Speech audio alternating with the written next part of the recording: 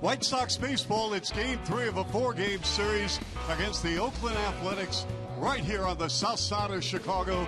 WGN Sports on My 50. Filling in for the Hawk, this Chuck Swirsky, along with Cy Young Award winner in Steve Stone. Steve, 2 years ago, tonight's starting pitcher for the White Sox showed a great deal of promise. Last season, he struggled. So, what have we seen in 2015? We've seen some very good stuff from Eric Johnson, and a couple of years ago he looked like he was ready to go in the major leagues. You can see 3-2, his ERA 3.25.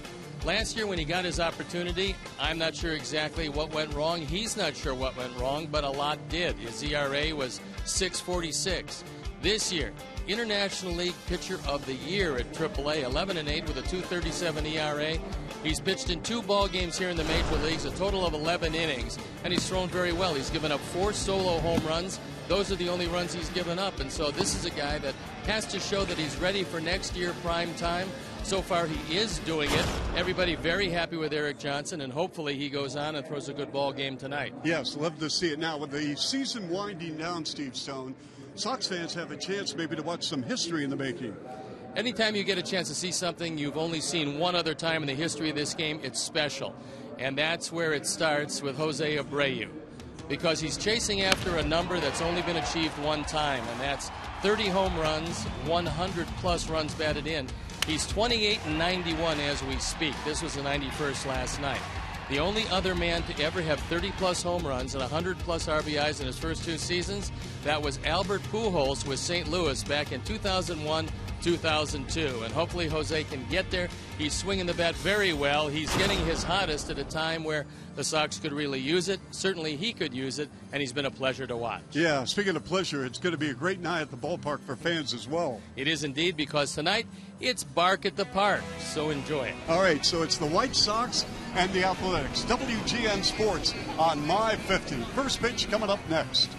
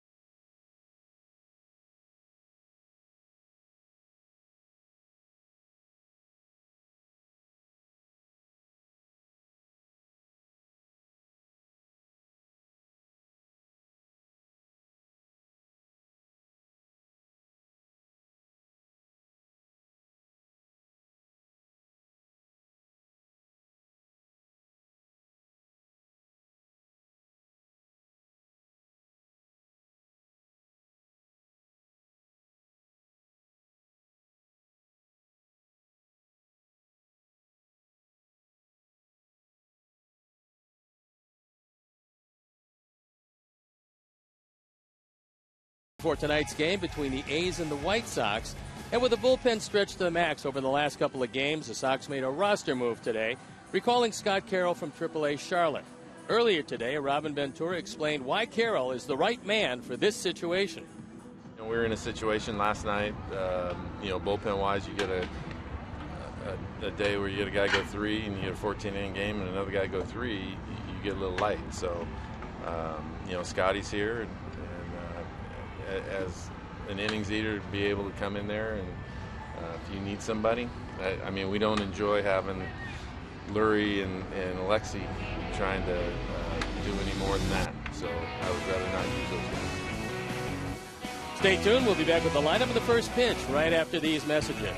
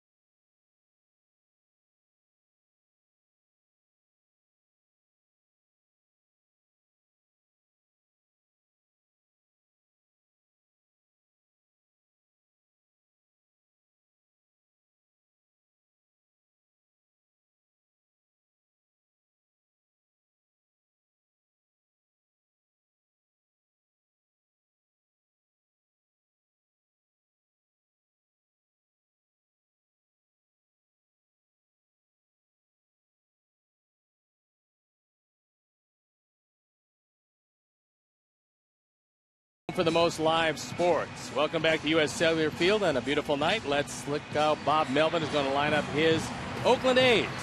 It's Fuld, Simeon, and Reddick at the top with Canna, Butler, and Lowry in the middle. Then Sogard, Smolinski, and Blair rounded out. The defense and how they'll line up behind Eric Johnson, left to right, Melky Cabrera. J.B. Shuck in center field tonight with Abisail Garcia in right. That's Mike Olt, Tyler Saladino, Carlos Sanchez, and Jose Abreu in the infield with Rob Brantley behind the plate and Eric Johnson on the hill. He's 1-0. This is his third start, his ERA 3.27. He's given up 4 home runs. Those are the only runs he's given up, and as long as you don't walk anybody ahead of home runs, they're solo home runs, you usually wind up in pretty good shape. The umpires for the game tonight. Stu Sherwater is behind the plate. Then it's DJ Rayburn at first, Joe West at second, and Rob Drake is at third. So Bob Melvin looking ahead to next year, as is Robin Ventura on the other side of the equation, and that's what both teams have left at this point. And so they've thrown the ball around the infield, which means we're ready to play baseball. And sitting in for my partner, Ken Harrelson, who's got some family business to attend to, I want to turn it over to my play-by-play partner, Chuck Swirsky. See, you just can't get rid of me, can you, huh? You keep coming back. That's right. Always a pleasure, and good evening, folks. It's a beautiful night for baseball, and we are underway here with the White Sox and the Athletics. Sam Fuld in his second stint in an Oakland uniform throughout his career at the plate against Johnson. Fuld, a tournament-top ball player. Stephen, you have seen him in different uniforms over the years, but a brilliant defensive ball player. I think really he's best suited as a fourth outfielder. I think he's a pretty good one. And there's a ground ball right through the middle for the base hit, and we are underway here with a man on now for Oakland to lead off aboard. And really, it's not demeaning to say he's a fourth outfielder. It just means that you got a lot of versatility. He can play all 3 outfield positions and give you a good left-handed bat. But as far as starting every day at this point of his career, I'm thinking on a good team, he's better suited for the swing man version. As long as you have a big league uniform on. That's a good thing. Yep. Marcus Semien at the plate. Semien 2 for 10 in the series, 12 homers, 38 RBIs, batting .253. And Steve, you've been around Semien throughout his career, obviously, starting with the White Sox and whatnot. I've never met him personally, but everyone says what a class act. He's a terrific guy. He's a very nice guy, and he's a good athlete. Problem has been defensively at shortstop. He's committed 34 errors. And a lazy fly ball to right. This should be an easy play for Garcia, and he makes the catch. But anytime they bring in a coach specifically to work with you, and that's why Ron Washington is sitting at third base. He was a wonderful major league manager, did a great job with Texas. They brought him in specifically to work with Marcus Semien because he understands the infield. He's a great infield instructor, and they believe that he's going to help Marcus because they think Marcus can hit in the major leagues. He's shown that. They're hoping he can field in the major leagues. He has yet to show that. Probably only a matter of time, I believe, that Ron Washington's going to be back in the dugout as a manager. And all of a sudden, now Hermie is going out. They want to talk with Eric Johnson, and this is never a real good sight. No. He's going to bring on not only the manager of the White Sox, in Robin Ventura, but also a meeting at the mound with the ball players and also the umpires, including Country Joe West, who began his career back in 1976 in the National League, and Herb Schneider talking with Eric Johnson.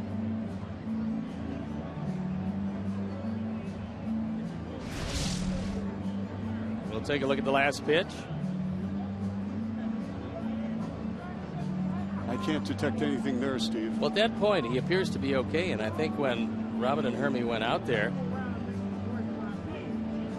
he kind of said that he was fine. Obviously, when you get your opportunity to start again, the last thing you want to do is leave a ball game early. But that being said, you also want to make sure that you're 100% healthy so you don't endanger anything. So hopefully everything works out all right. Especially the type of season Johnson had in Charlotte, as Steve mentioned in the opening tease, the International League Player of the Year, Pitcher of the Year. He had 22 starts in Charlotte. He's going to bring on Josh Reddick. Hobart and drove in 4 runs last night. I don't remember last night, Steve. We're trying to forget last night. This has been a bizarre series, to say the least, in the first 2 games. It has that. Been a lot of baseball. Let's see. In the first game on Monday night, a combined 15 pitchers, a total of 495 pitches thrown in that ball game. We like to refer to that as the 509 game. 5 hours and 9 minutes. Yes. And then last night, how about 7 men pitched for the White Sox, including Garcia and Ramirez, position players. Reddick at the plate.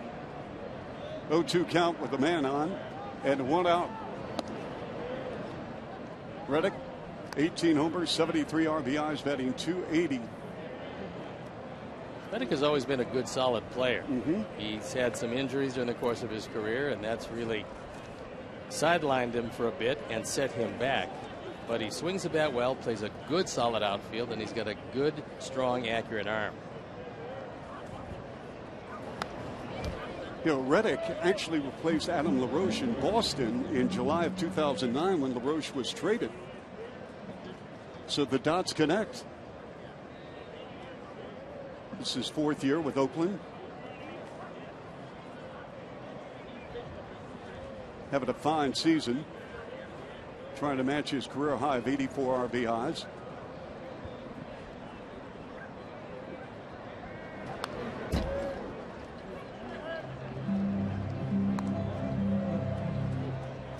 A ball and 2 strikes with 1 out.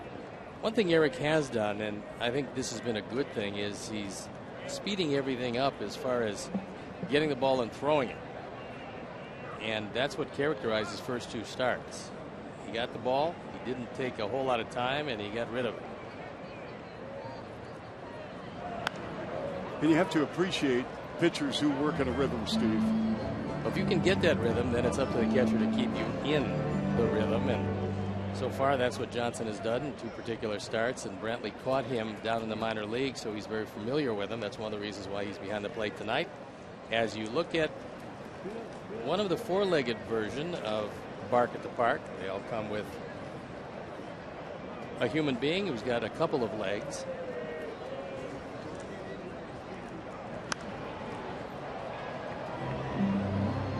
again 1-2 with an out here in the top of the first with Oakland and the White Sox. Afternoon bowl tomorrow, and then you hit the road, Steve. An extended road trip, the last road trip of the year, to Cleveland, to Detroit, which will see a split doubleheader on Monday, then a night game on Tuesday, day game on Wednesday. Then it's off to New York with 4 games with the Yankees, which are critical for the Yankees. Snag! Nice play by the White Sox. Jose Abreu, and that's a double play. So we go to the bottom of the first. Coming up for the White Sox, we'll have it for you on my 50 here from U.S. Cellular.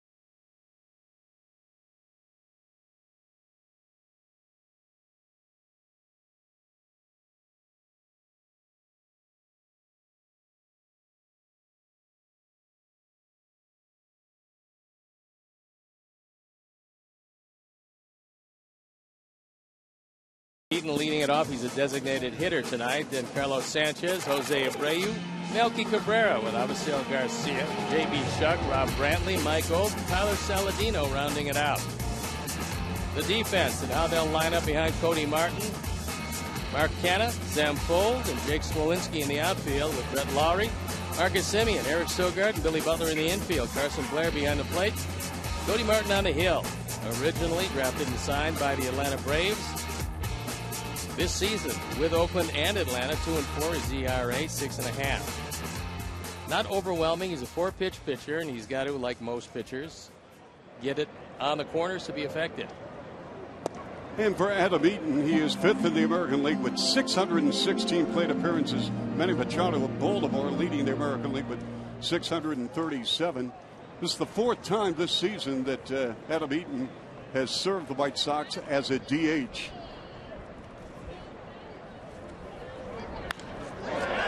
There's a base hit to right center, and that ball is going all the way to the wall. Let's see if Eaton rounds the bag at second, headed for third.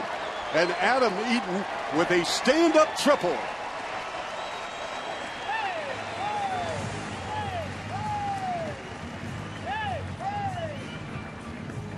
That ball crushed into the gap, and Eaton easily into third base. That's his 9th triple of the year. And this ball splits Fold and Smolinski. They've got no chance. And then Adam with the play in front of him doesn't really even need a third base coach in this situation. He's thinking 3 bases right when he leaves the batter's box, and 3 bases it is. So a promising way to start. He's been chewing up the Athletics in this series. He's 6 for 12. Eaton is. And Carlos Sanchez with a deep fly ball to right field. It's got a chance, and this baby is out of here. A 2-run homer for Carlos Sanchez.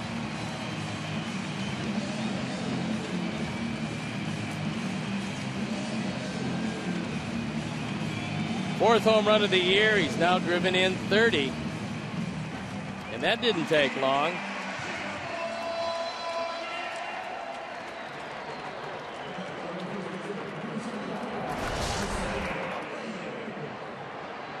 This one right there on the inside part of the plate. And he just brings his hands in, gets a good part of the bat on it, gets it up in the wind, and it goes well out of the ballpark. quick 2-0 lead.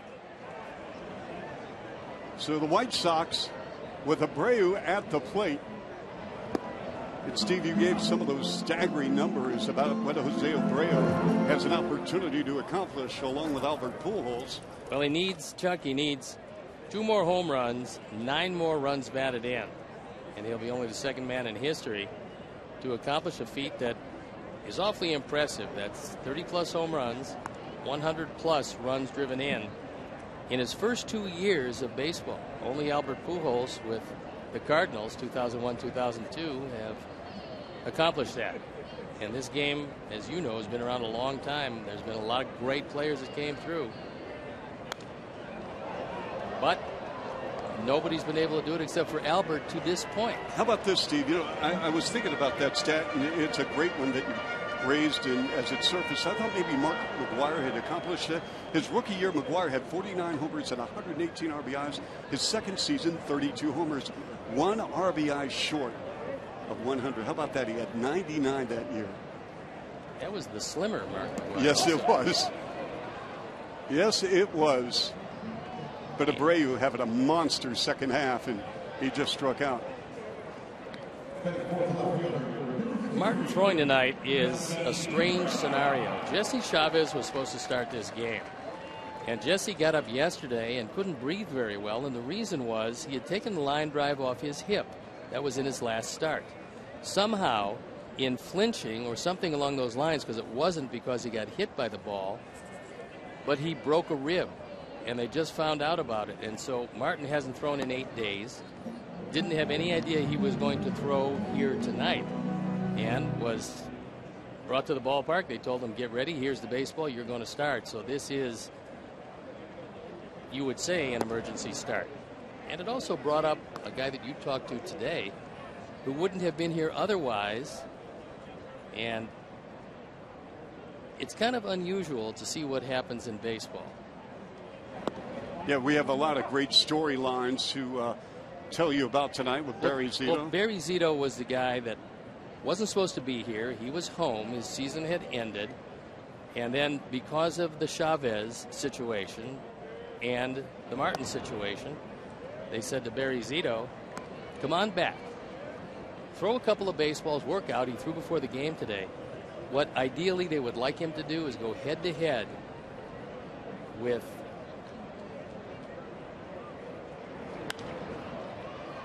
they're playing the Yankees. And Tim Hudson is retiring. Yeah, Tim Hudson is scheduled to start in Oakland in a series that's already sold out. Yes. And ideally what they'd love to see is Barry Zito start against Tim Hudson in the final game that Tim Hudson ever pitches in the major leagues. Yeah, Bob Melvin was talking about that, said it would be great for the Bay Area, great for baseball. We have 2 Cy Young Award winners in the house tonight, folks. Barry Zito, along with our very own Steve Stone. Although that's where it stops as Melky draws a walk, because I don't think you signed for $127 million for 6 years. Now, Barry did pretty well, actually, yes, he did. From his years with Oakland before he moved on to San Francisco. He's had a terrific career. He's pitching in the minor leagues this year and trying to work his way back.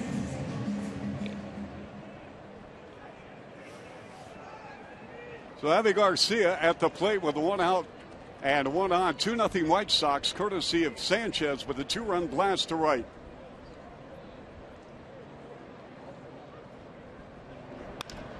There's a ground ball. Nice play by the shortstop, Simeon. And the Oakland Athletics have just racked up. At least he gets safe at first, but he's out at second. So a fielder's choice. And we have 2 outs now for the White Sox. Terrific play by Marcus Simeon as he dove to his right, keeping the ball out of left field. It looked like a base hit. Avi runs too well to get doubled, but it's a very close play at first. This is a pretty good effort. And he makes a good solid throw to Sogard. Eric comes across the bag, gets the throw off, but not quite in time to turn 2. DJ Rayburn on the call. I'll bring on J.B. Shuck. Speaking of pretty good 4th outfielders, Steve, we talked about Sam Fuld, when called upon, J.B. Shuck has done a fine job for the White Sox. I thought he's had a terrific year, and coming off the bench late is a very difficult thing to do because you're facing usually the team's best in a key situation. And JB has filled that role. Also can play any one of the 3 outfield positions pretty well. JB is 1 for 5 of the series, no homers, 14 RBIs, batting .274. Another thing he gives you, which is invaluable, is speed. He's got a whole lot of that. Beautiful night here in Chicago. We have had some splendid weather.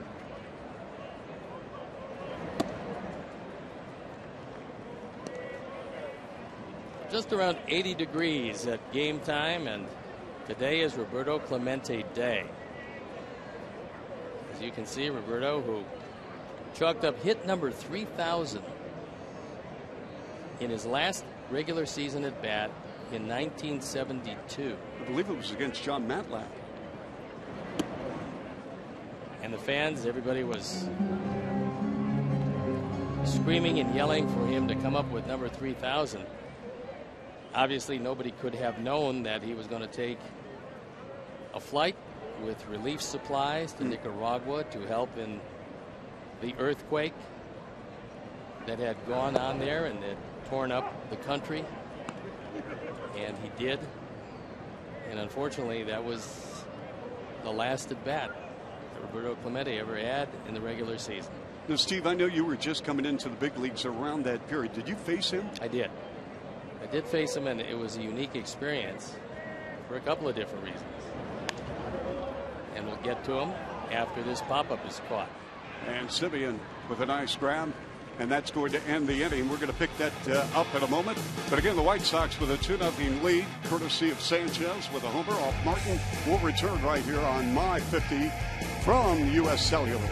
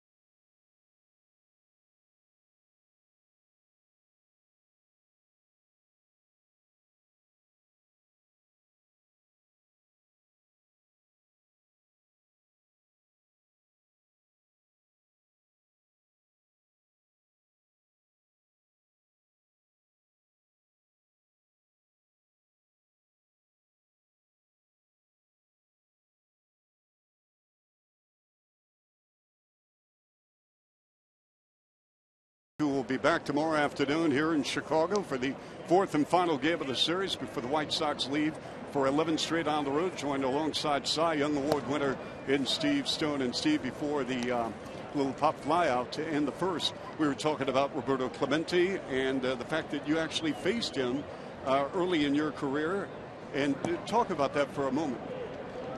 Well, first of all, I did cherish, especially in remembrance, all the Hall of Famers I got a chance to face, and Clemente was one of those. At the same time on his team was Willie Stargell. I do remember facing Clemente, and I was struck by how far he stood away from the plate. He was way back, and you look at hitters now, you see where Canna's standing. Yes. He's right up on top of the plate. He's about halfway in the box. Clemente was at the back of the batter's box, as far away from the plate as you could get. In fact, it almost looked like there was nobody on the outside part of the plate at all. And so you try to throw the ball over the outside corner. You see how close Canna is there. You try to throw a ball in the outside corner, and if you got it there, pretty much was a strike. If you moved it in an inch, he doubled off the right center field wall. And he was unique to throw to, was a great player. A lot of people don't realize what a great arm he had, what a wonderful outfielder he was. Some would say he's as good as anybody who ever played in right field. That's, anytime you make a statement like that, it's arguably there'll be someone who says, well, what about this guy or that guy? Clemente was one of those guys you didn't run on. If you did, he probably threw you out. And he was a pretty good clutch hitter and played on some great Pirate teams. Yes, he did. So, I mean, he destroyed Baltimore in the '71 World Series. Yes. Kind of at the plate. But Roberto Clemente, you know, Steve, very few times can you say intimidating in baseball. He was an intimidating type of player because of the tool set he had. His skills were off the charts, and the way he ran the bases. Yeah, I thought he was a great player. I thought intimidation-wise, Stargell was a little more intimidating. Only because Willie was a monster. And it draws a walk. He's going to bring on Billy Butler. And this is a guy that will ground into a double play a lot. So if Eric can keep the ball on the ground, you're going to turn a pair. Because Butler can do a lot of things. One of them is not run.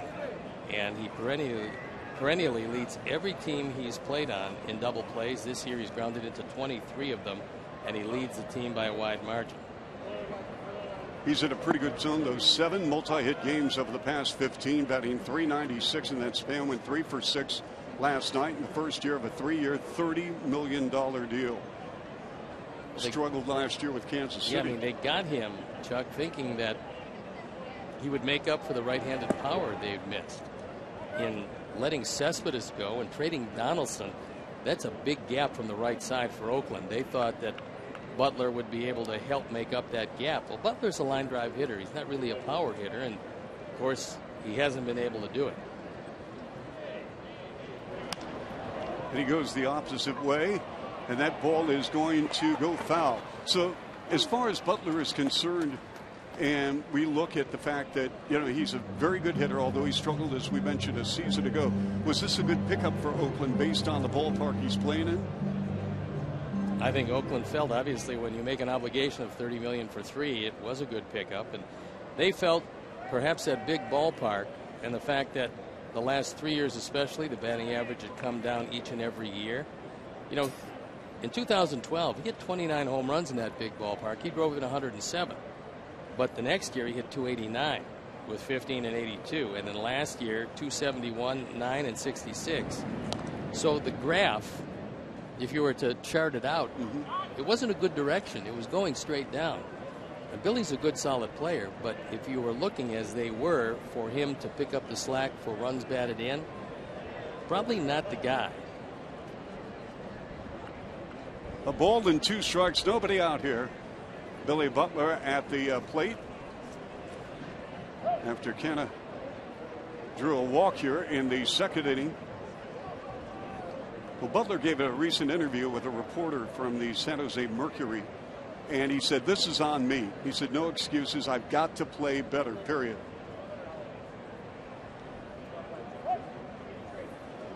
I think that's pretty refreshing. And one of the things that at this point is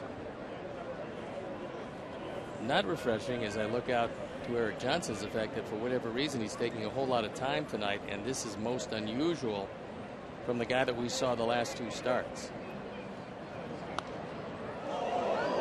But Billy is right. And what's refreshing is seeing a player that is going to take some accountability, because in this day and age you don't see it a great deal. This is a year where he's hitting in the mid-250s, 11 home runs. He has yet to hit 60 runs batted in.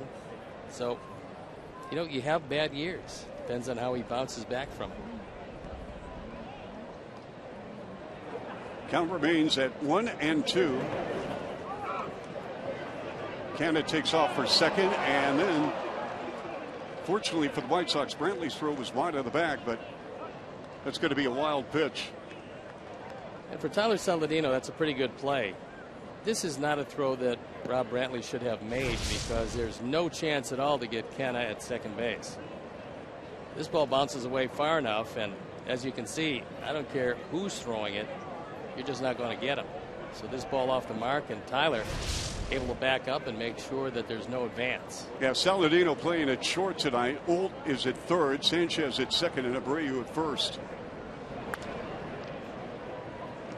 Ball hit off to the right side. Butler does his job, and the runner advanced to third.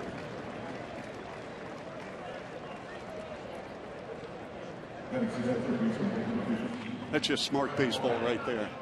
Well, he was just trying to put the bat on the ball, happened to get a slider low and away. Actually, he did make contact. It worked out very well. And now, this early in the game, against a pitcher that Robin feels he'll probably score against, there's no reason to bring the infield in. So you're going to concede the run on the ground ball to stay out of the big inning. Brett Laurie at the plate. Laurie coming over from Toronto in the Donaldson trade.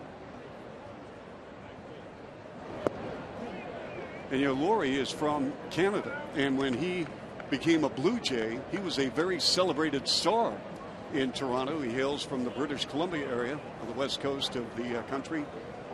But when the Jays had a chance to get Donaldson, they had to make that move.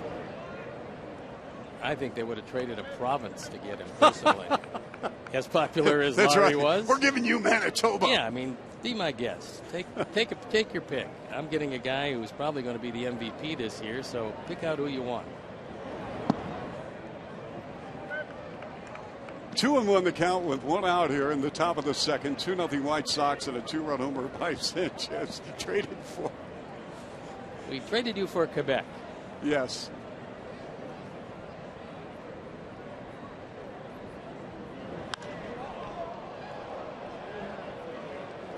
Fly ball to left. Melky under it. The tag.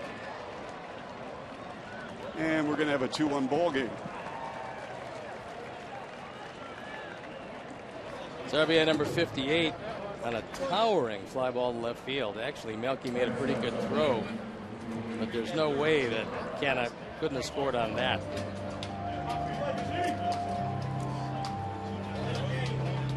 So 2-1 White Sox here in the top of the second inning.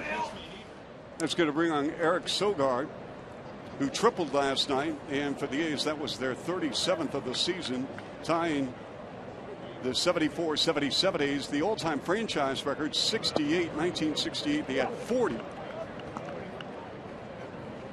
It's an Oakland franchise that's had some really good teams in the mid-70s. Obviously, 3 straight World Series appearances, 3 straight World Championships. 72 they beat the Big Red Machine, Joe Morgan, Pete Rose, Johnny Bench. 73 they came back, beat the New York Mets and Tom Seaver. Then 74 polished it off against the Dodgers. I don't think we're going to see much of that anymore. But I will tell you one thing, that all those great teams that you mentioned, they were great teams. 5 division titles, 3 world championships consecutively. What they didn't do, what this team did, they've used 29 pitchers this year. That's an all-time record for the athletic organization dating back to Philadelphia. Did you say 29? 29, and if Barry Zito does indeed go, he will be the 30th pitcher they will have used this year. And 22 are relievers. And I think they're all in the pen as we speak, because last night, the night before, they just kept coming in. They've got 11 relievers. That's crazy. Yep. Sogard, a .244 hitter. 3 for 6 last night. Sogard, a utility type ball player, but nonetheless, his first big league homer came off Bartolo Colon. And what incredible season Colon is having for the Mets, who are running away right now with the National League East. Just about every time you believe that that's it for Bartolo. The end of the career was a good one. We'll miss you, Bart. He just comes bouncing right back, as he did this year. Rip fouled off to the right. Well, the thing I love it when I watch the highlights on MLB Network with Bartolo at the plate. I mean, he's turned into a pretty good hitter. Yeah, not bad. And New York, 83 and 62 coming into action. How about that? Winners of 8 of their last 10. They lead Washington by 8.5 games. Sogard draws a walk.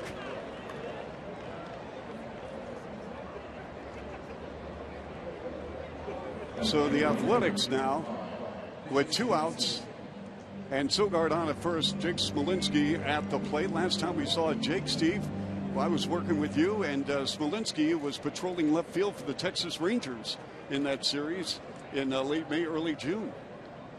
And he can swing the bat pretty well, although you'd never know it by that batting average, but he's swung it in this series well. From the Rockford area, was an outstanding high school quarterback for Boylan Catholic. 211 in the series. Overall 4 homers, 20 RBIs, batting 180.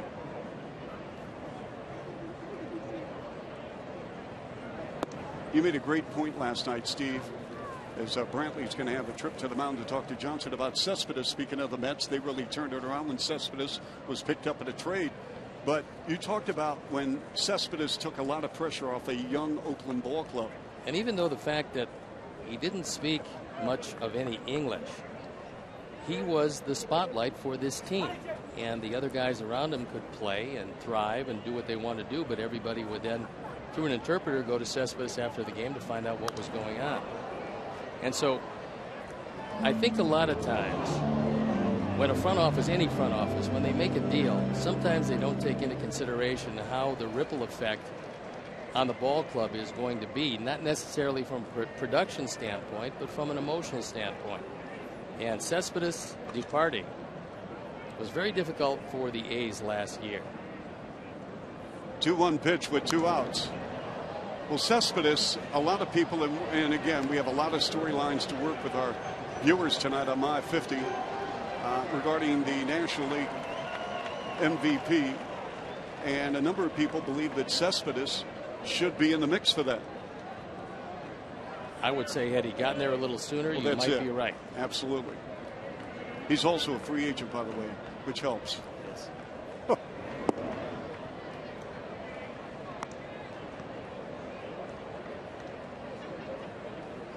Well, this is a complete different Eric Johnson than we saw.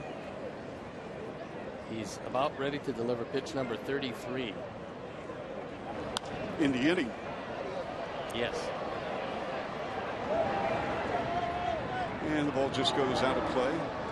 Well, that ball was in fair territory for quite some time, and all of a sudden it got up in the wind, and the wind just blew it out of play. So Smolinski will get another opportunity. As you see, the wind very much a factor here tonight.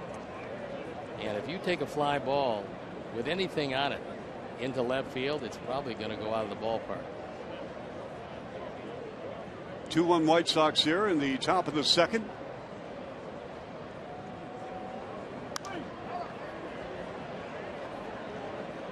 In shallow right. Carlos Sanchez near the line makes the grab, and we'll go to the bottom of the second. And with the White Sox holding a 2-1 lead on My 50.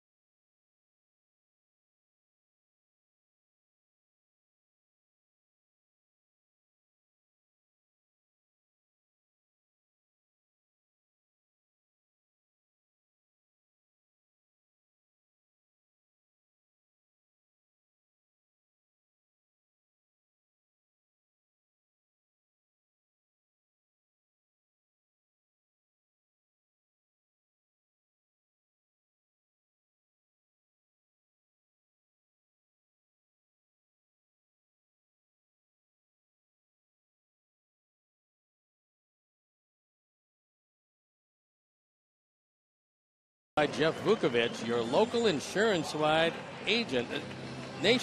insurance agent, serving the area for 37 years. So join the nation. Visit jeffvuk.com because Nationwide is on your side.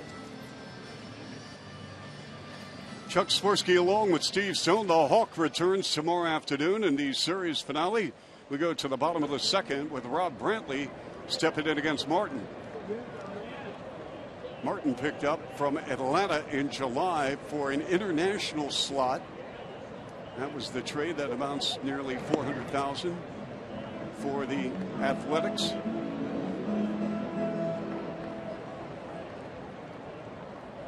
Martin pitched for Gonzaga. Normally you think of Gonzaga as a basketball school that's produced a one-time NCAA Player of the Year in Adam Morrison, also Kelly Olynyk. But he did a fine job pitching for the Bulldogs for Gonzaga, won the Western Conference crown. Brantley swings, shallow center field, and right there making the catch is Fuld, who covers a lot of ground. Stephen, we have our picks to click, so the crew going with Saladino. You're going with Melky in my pick. Adam Eaton. Well, I would say right now you're looking pretty good. I thought for sure I took Sanchez, but apparently the crew reminded me that I took Melky. I actually wanted to go with Wayne Nordhagen, but couldn't get Wayne on the old slip. I think Wayne or Lamar Johnson would have been the key for you here tonight. I love Lamar Johnson. For those of you White Sox fans, remember Lamar as a player in the 70s and 80s. Mike Holt steps in, and for Holt, 1 for 10 in the series. Getting a look see for the White Sox as he is patrolling third base with Saladino playing short tonight.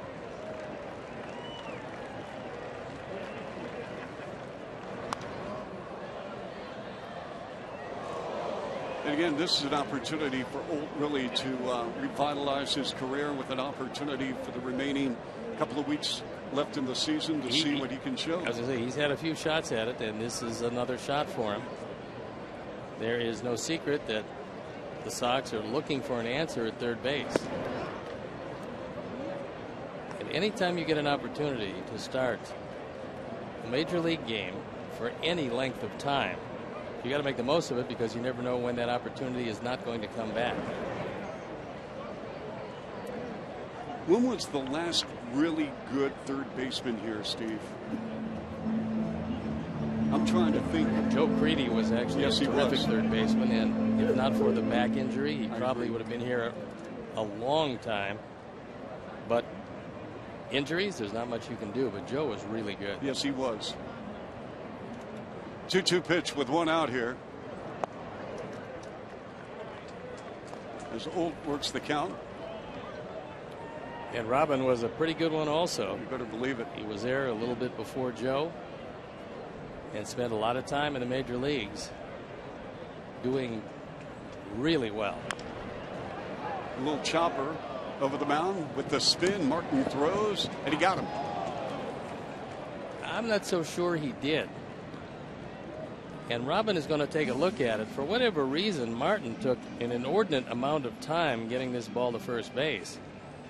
And Robin is checking right now, so he doesn't want Saladino quite yet to get up there. See Martin turn around, take his time. Took a lot of time, actually. And he got him by a half step.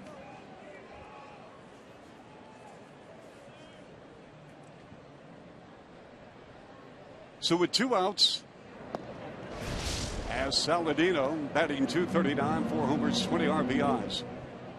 Now, Steve, you've seen Saladino at third for the majority of the season. Talking with Tyler earlier this year, he loves playing short, and that's his natural position.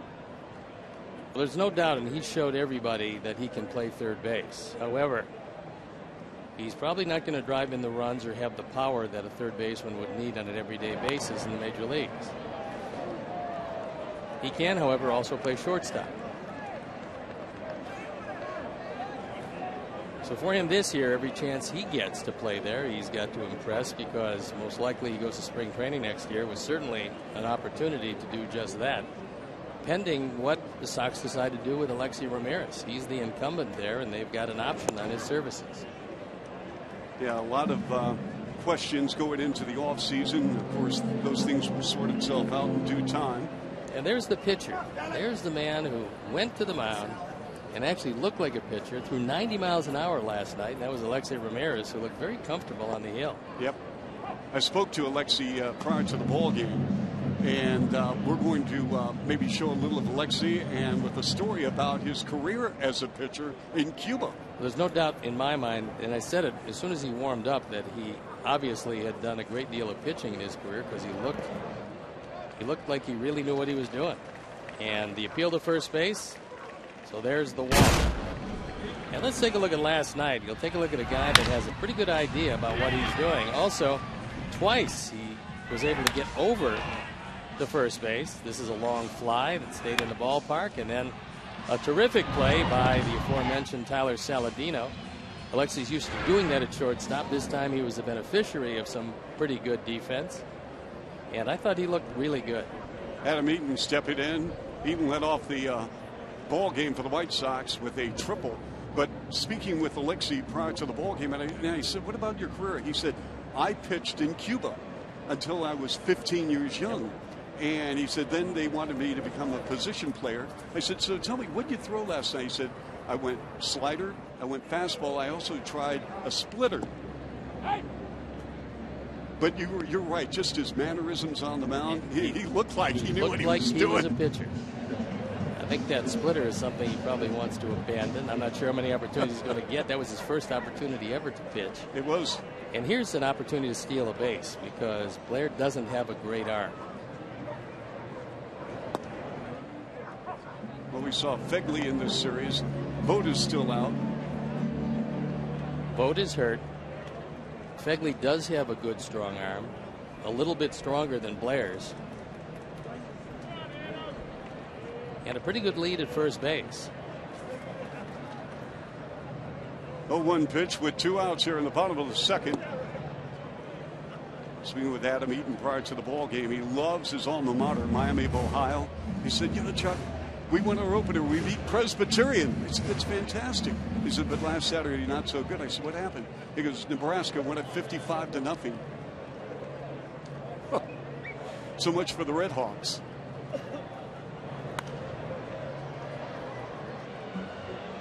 Well, we have a lot of players on the field tonight representing both teams that played collegiately in terms of baseball, especially Cal. A lot of Golden Bears on the field for both teams. There certainly are those. Marcus Semien, one of them. Mark Canha, another one of those guys. And Eric Johnson played with those two on the 2011 he was a pitcher Golden on that Bear team. Eden swings and misses, tagged out. That'll end the bottom of the second. 2-1 ball game, White Sox right here in Chicago.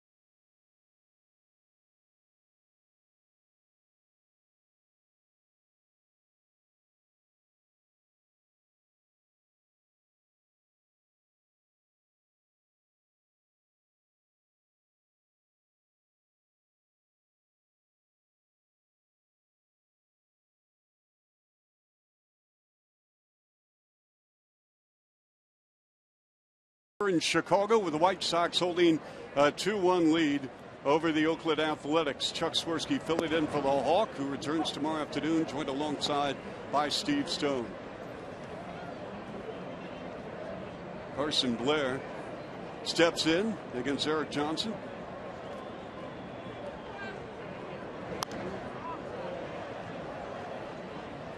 Carson hit his home run in Texas. That's the one home run, one run driven in that he's had.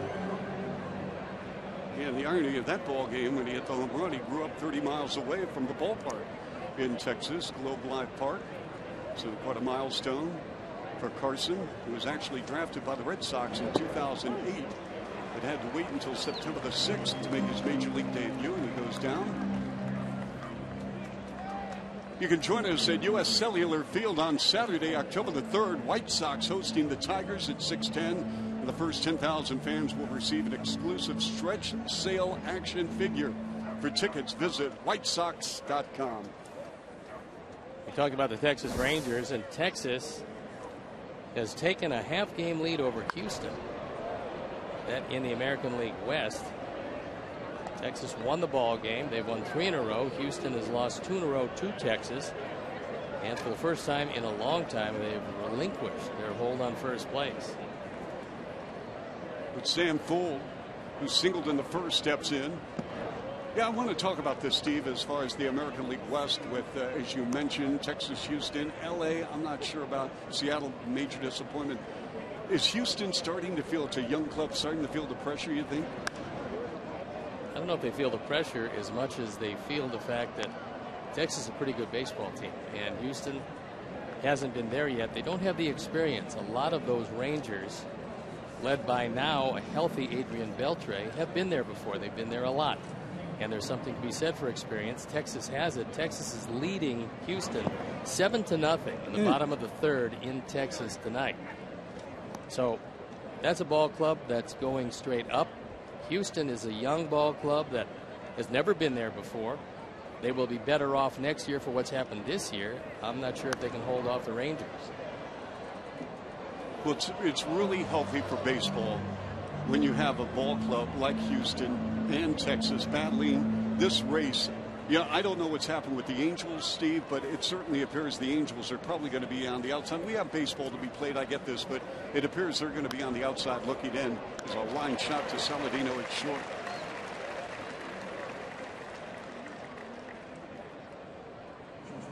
Well, the Angels still 3.5 games back in the wild card. They're 2 games in back of Minnesota. Minnesota, a game and a half in back of Houston. So there's still a terrific wild card race in the American League. Yeah, how about the Twins? They just won't go away. Everyone thought they were dead about a month ago. We saw them here on this homestand, and they've got some very good young players. Miguel Sano is a good one. Eddie Rosario is another good one. They've got some veteran players in Torrey Hunter, who've been there before a lot. So they've got some talent. They just don't have the overwhelming pitching, but they're hanging around, and the longer you hang around, the better it is as you go down the stretch. Simeon with a base hit to left field. He's 1 for 2. 2 outs here in the top of the 3rd. The wild card standings, and I love the fact that Major League Baseball with 2 wild cards they have a play-in game. And Steve, why don't you take us through that? Well, as you see, it's the Yankees and then Houston for the moment. Minnesota, game and a half back. The Angels, 3.5 back. Cleveland is 5 back. Cleveland's starting to play good baseball. They lead Kansas City tonight 5-0. That game in the middle of the 6th inning in Cleveland. But you love the fact that there is a play-in game. I think eventually, Chuck, they'll probably modify the format. I like the idea of a 2 out of 3. I think that's a pretty good idea. The one-and-done game is so difficult. It's hard enough to get into the playoffs as it is. And then to have your whole season decided on a one-and-done game doesn't seem hardly like it's a great thing. So 2 of 3 seems to be the best. And the idea of playing a doubleheader maybe the first day and a single game the second day seems to be pretty good. That way you're using 3 pitchers. Fly ball deep center field near the track. And the out is consummated by Shuck. So we go to the bottom of the third here in Chicago. Interesting point about a best of three there, and we'll talk about that. Great storylines here. We'll return in a moment. White Sox with a 2-1 lead.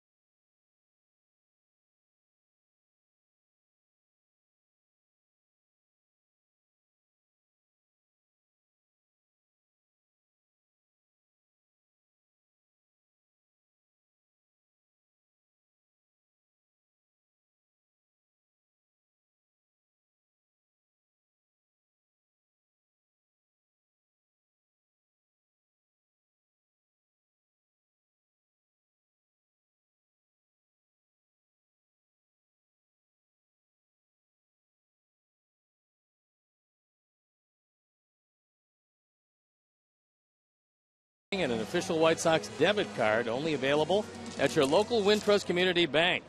Go to wintrust.com/White Sox to learn more. Wintrust Community Bank, member FDIC. Carlos Sanchez leads off for the White Sox here in the bottom of the third. Sanchez with a 2-run shot to right in the first inning of play.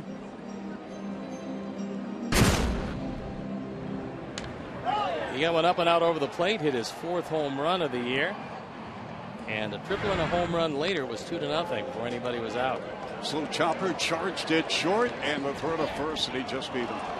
Nice play by Simeon. So you think as Sanchez, he has cemented himself going into spring training as the day in, day out second baseman, Steve? No. You don't? I do not.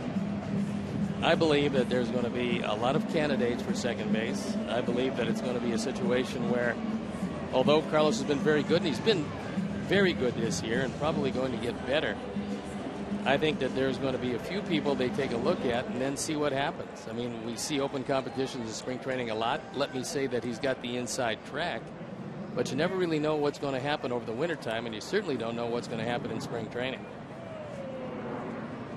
With Jose Abreu, he struck out in the first inning of play.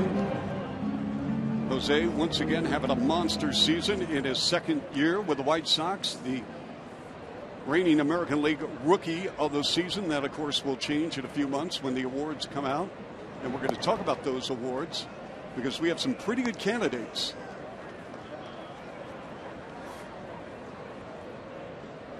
And I might add, in both the leagues. Yeah, we'll take a look and find out who we believe will win the awards, although it certainly is pending the last 20 or so odd games, a little bit less in some instances.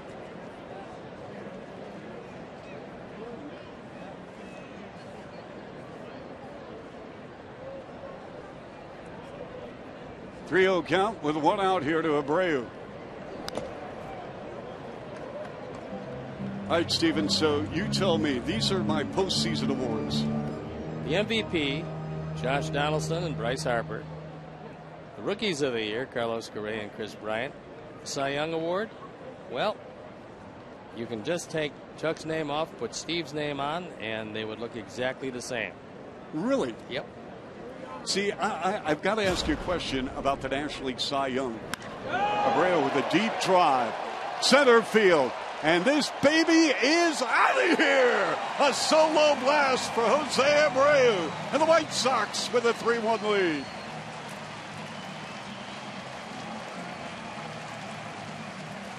Second home run of the night for the Sox. 29 for the year, 92 driven in, and as Jose gets ever closer to 30 and 100, he sneaks ever closer to history. The Mazda replay, this looked like a slider that didn't slide. It was out over the middle of the plate.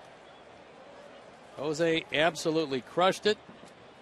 Fold goes back, but there's no place for him to go as that ball goes out of the yard. Jose Abreu, he is really worth the price of admission, Steve. And I'm very careful when I say those things because it's easy to toss it around. But he comes to play, and he is a professional hitter. He's a smart baseball player. He had some lulls in this year, and I think they were largely due to some injury aspects. Yep. And he didn't like to talk about it, doesn't talk about it, doesn't make any excuses. That's one of the things you love about him. But he comes every day, prepares himself to work, and it's been great to watch over these almost 2 years now, and you got to feel that the best is yet to come. Just a pleasure. And Cabrera will draw a walk here.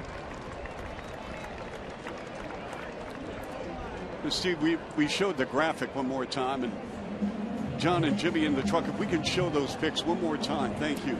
Steve, here's my situation with the National League Cy Young. I took Arrieta because the Cubs have come out of nowhere. They're having a magnificent year. But you've got Greinke, you got Clayton Kershaw, and you got Arrieta. I mean, Greinke's having an incredible season, but I took Arrieta just because he's been, I mean, without him, the Cubs are not in that position. Yes, but there's a couple of things you should bear in mind. Okay. And you picked, in my estimation, the right guy. But this is it. Okay, so we picked the exact same guys. You picked Jake Arrieta, so did I. When you have two guys on the same team having great years, as you have with Kershaw and Greinke, many times, especially in major cities like Los Angeles, they're going to split the vote because they both get a lot of publicity. Greinke's had a magnificent year. Kershaw is doing better and better with every passing start. So assuming that you get a lot of Dodger fans or you get people who watch the Dodgers a lot, they're going to get a certain amount of people that will vote for Greinke and they'll vote for Kershaw. But there isn't another Cub pitcher doing close to what Arrieta is doing, and you can't take what the Cubs are doing into consideration for Arrieta. You look at the numbers. It is a Cy Young Award. It's really termed the most valuable pitcher. You look at the numbers. You see what he's done. And Arrieta probably will win his 20th game of the year tonight at Pittsburgh. Cubs were leading 2-0. That game going into the bottom of the sixth inning. Arrieta has had a streak the latter portion of this season that is arguably as good as there is in baseball. So that's why I think because the vote will be split, I think Arrieta wins the Cy Young Award. And also, I do believe he deserves it. And Steve, the fact he tossed a no-no, talking about Arrieta, will that have any influence on a voter, do you think? No. I mean, it's nice. It's wonderful. It's a great honor. I think they'll look at the body of work. I think that's what you look at, the body of work, when you consider this particular award. 1-2 count with an out for Garcia. Nice play at third for Laurie. Over to second. That's a fielder's choice. That's a couple of good infield plays already.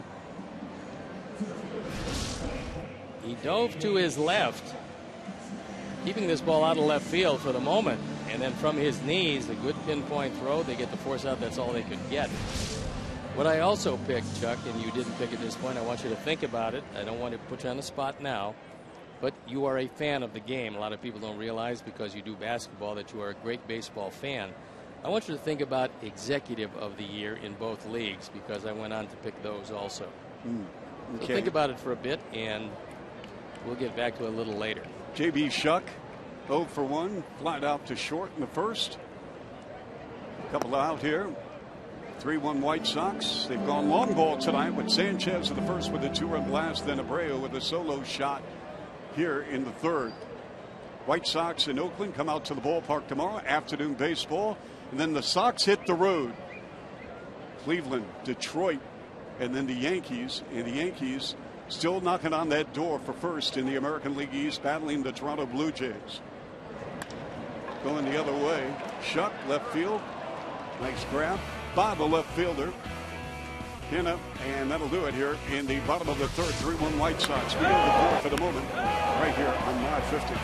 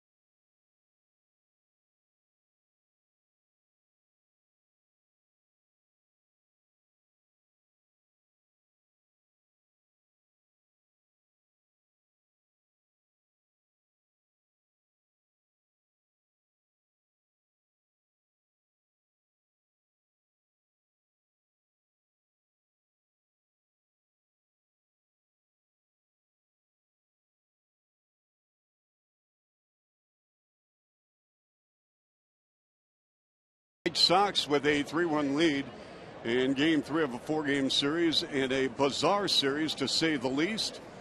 14-inning affair in game 1, where we had 35 collective strikeouts, 17 base on balls, 15 pitchers, and it went over 5 hours to play, and a total of 495 pitches thrown.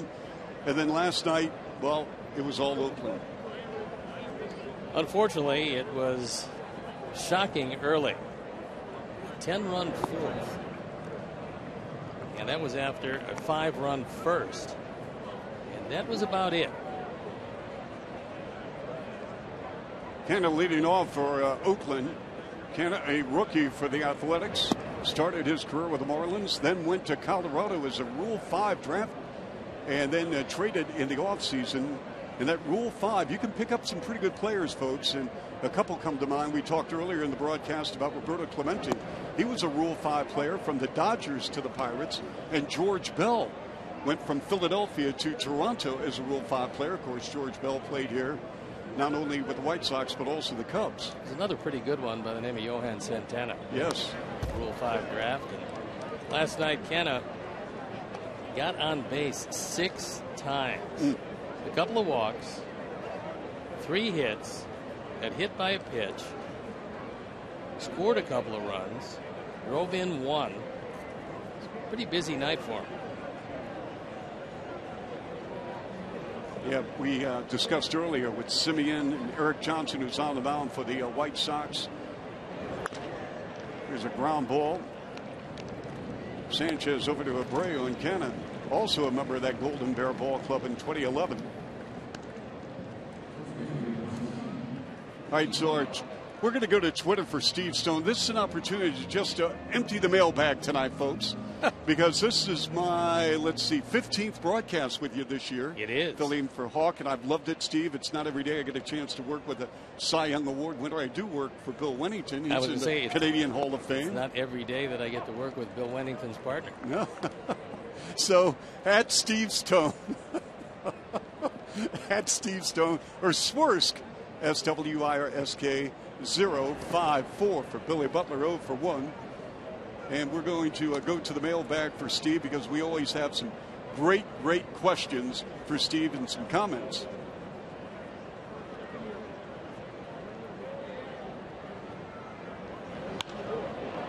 There's a fly ball near the track.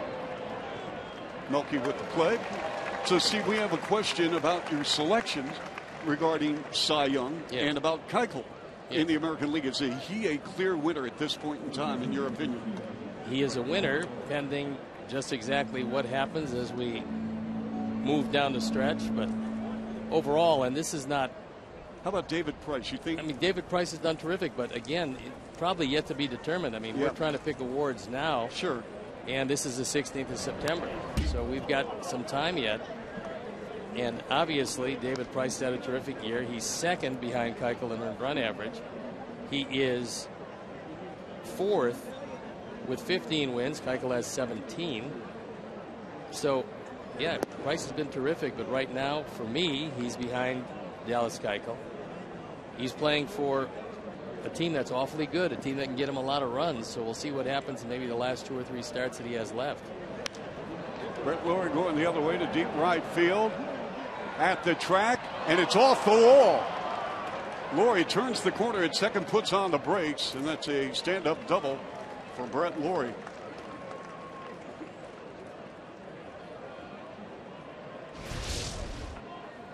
Avi was playing fairly shallow as this one stays about belt high away from Brett Lawrie. And as Avi goes back, this time he doesn't feel for the wall. He actually jumps too soon, and when he jumps, he ducks his head. He can't see the ball. So take a look at his eyes. You see where his eyes go?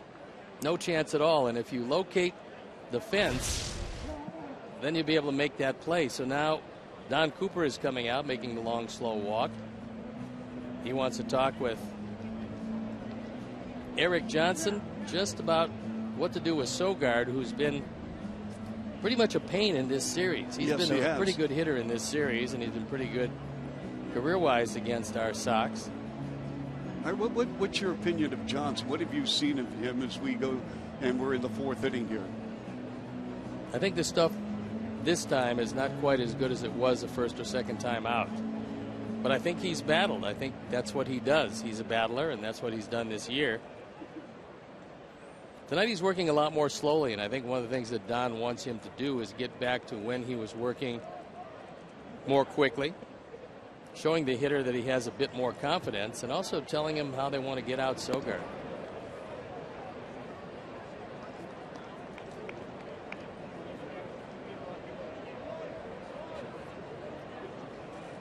One 0 count, 2 outs here in the 4th, 3-1 White Sox.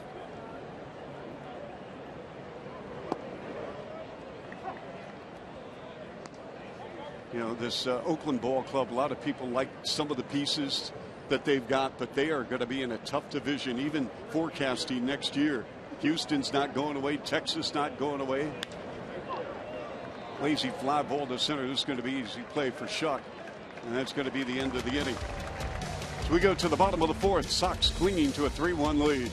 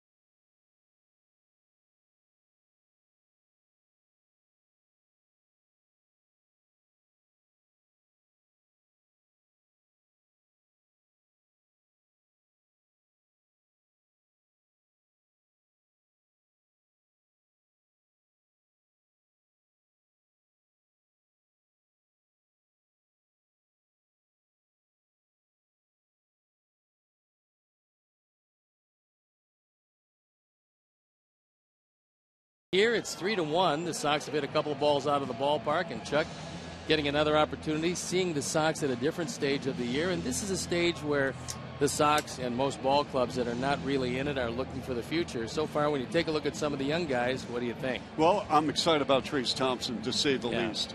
I think he is an exciting young ball player, has a tremendous ceiling.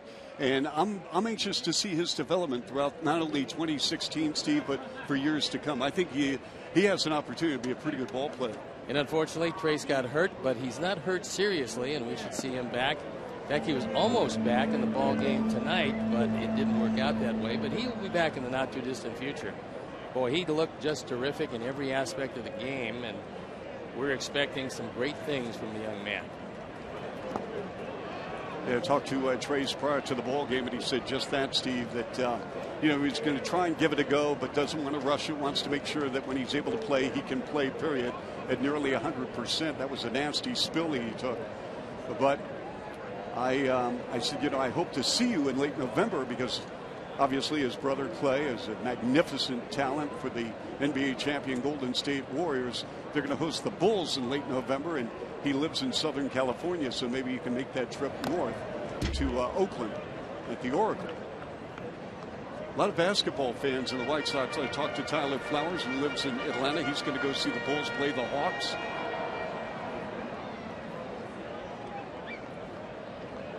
Speaking of catching, Rob Brantley at the plate.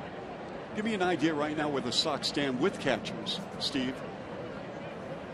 Well, I certainly believe that going into next season it's going to be an opportunity behind the plate. I think they're very happy with many aspects of Tyler Flowers' game. I think he's called a pretty good game, and I think that next year, depending, and I don't know what's going to happen. Nobody really knows what happens, who's going to be out there and available, and what particular deals are going to be made. But obviously it'd be a place where the Sox would take a look, see what's out there. I think they're going to do that with most positions, Chuck. I don't think there's a whole lot nailed down. There's Brantley with a little looper, drops in for a base hit. Well, you said that Flowers calls a good game, Steve, and you've spoken often about Rick Dempsey, who was an outstanding catcher with you in Baltimore when you won the Cy Young. In this day and age, do catchers actually call the game, or does it come from the dugout? Mark Parent, by the way, celebrating his 54th birthday. He's in the dugout assisting Robin Ventura. So who does, and the system of delivering a pitch call? I think what happens usually is you find, in this case, Mark Parent. Sometimes it's the manager. On the other side, Bob Melvin is a former major league catcher and a good one, so he's probably going to make those calls. But as that ball gets away, and Brantley on his way to second base, so he'll get there easily. That is a wild pitch. In fact, it could be the definition of a wild pitch. Lands well in front of the plate, and Blair tries to backhand it, which is never really too good, but it got away. Mark Parent is going to call pitch outs. He's going to call throws to first. He's going to call slide steps. He's probably not going to do a great deal of the calling of individual pitches. That's going to be the domain of whoever happens to be catching, except if you have a very young catcher, and certainly Gio Soto and Tyler Flowers would not fall into that category. And that ball is well hit. Center field. And this baby is out of here. The White Sox third home run. Mike Olt. That's his second home run. He's now driven in 3. And that one really was a blast. The first home run hitter ever to hit a home run for both the Sox and the Cubs in the same season. As Mike Olt absolutely crushes this ball. I mean, this one got up and kept on going. This is bark at the park, and that one was barking all the way out there. Nicely done. So Sanchez along with Abreu and now Olt all going yard, a 2-run blast, and it is 5-1 White Sox. 5-5-0 for the White Sox, 1-3-0. They're going through a lot of pitchers right now. They're just hoping that Martin could eat some innings. Well, this is an emergency start for him, and they realize this is a very difficult situation. And so whatever Bob Melvin can get from Martin, they'll be more than happy to get. Although, again, with 11 relievers, you're not running through that bullpen anytime soon. They only used 2 of them last night. And that ball is ripped down the left field line. That's headed for the corner. Here's Saladino. And Saladino with a stand-up double. So the White Sox doing damage here in the 4th inning with nobody out.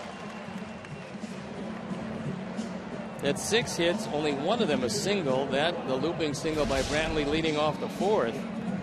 Yeah, this is a hanging curveball that Tyler just rips right down the line. Lowry got no chance of getting to it.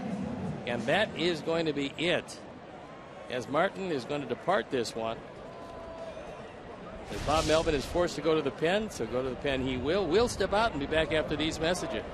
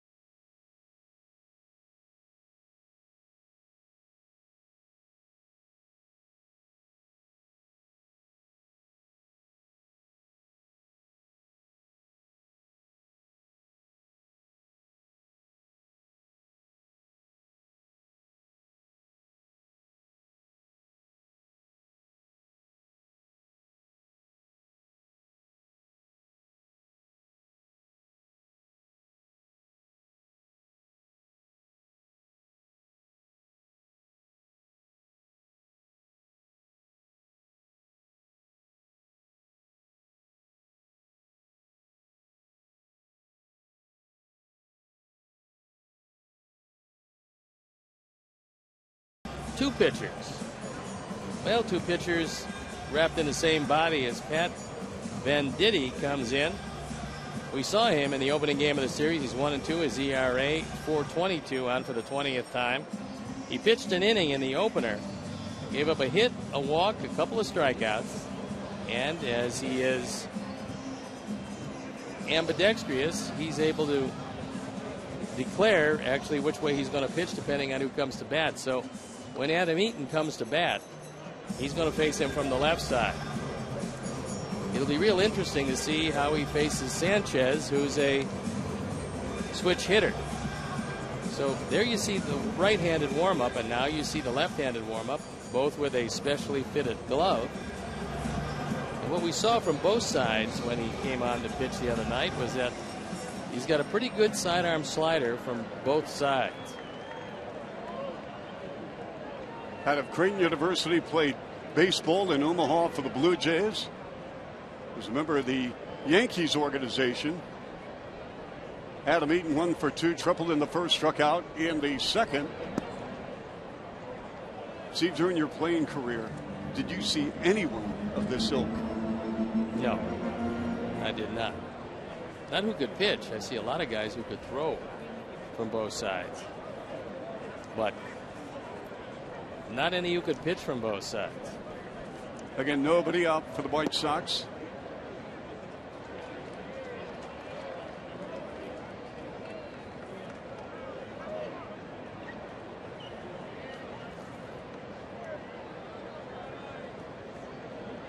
Two-0 count.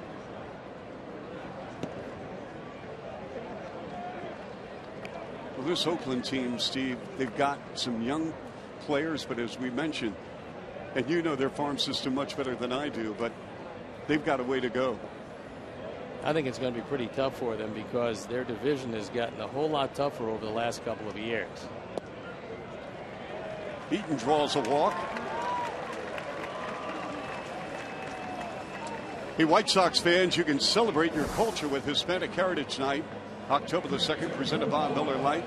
There will be Latin music, dancing, special activities for the kids, an on-field parade, and a post-game fireworks show. It's not just a good time, it is Miller time.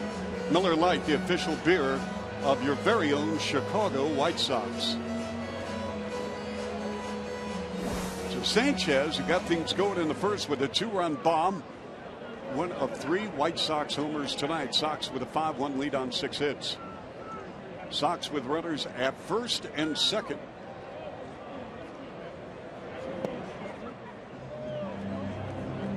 Sox coming in 68-75. They're a game under 500 at home, playing 500 ball over the past 10. Athletics 21 games under 500.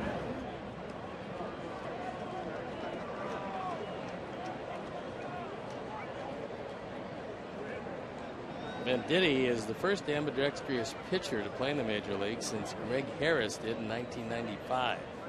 Harris, I believe, was with what, Texas? He also pitched, I believe, for San Diego. I have to check on that, but well, right now Blair is going out there to try to figure with Venditti, regardless of what side he throws from, he wants him to get the ball over the plate. Again, all Bob Melvin can do is, who's fresh, who's got an arm. In this case, he's got 2 arms for the price of 1. And there's Kurt Young, the pitching coach, who is a pretty good pitcher in his own right. He was a good pitcher, left-hander. Pitched in those great Oakland ball clubs in the late 80s. Sanchez walks. And just like that, Mr. Stone, the White Sox have the bags loaded here in the 4th inning with nobody out.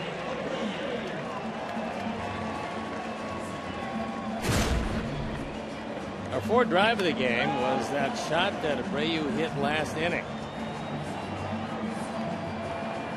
This one went a long way, not as far as Olt's home run, but far enough.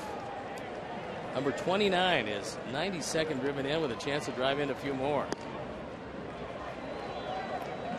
Venditti just can't find the plate, period, which is an understatement. He is all over.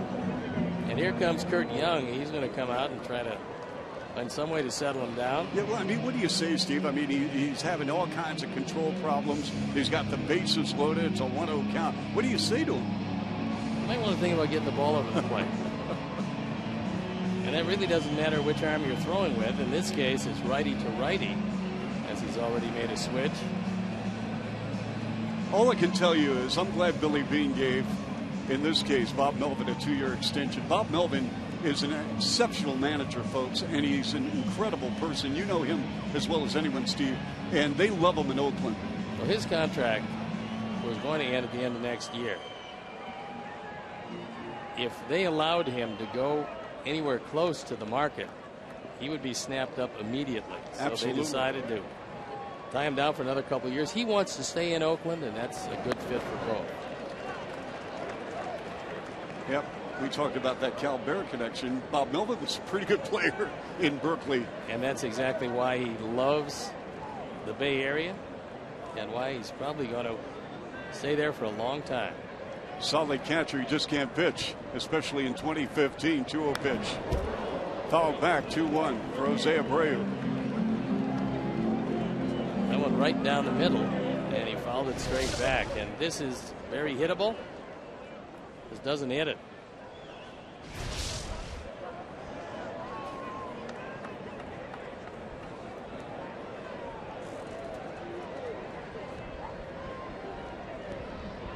Two 2-1 pitch on its way. Going the opposite field. And it drifts foul to the right. 2-2. He hit it hard. Unfortunately, it sliced well before the pole. Abreu is 7 for 10 in the series. He is batting .500 against Oakland this season. He's hitting .346 over the past 7 games. Other than that, he's okay. And career with the bases loaded, .438. That one will drift out of play. And about 20 rows back with the souvenir. 2-2 and nobody out here. Bases loaded for the White Sox in the fourth.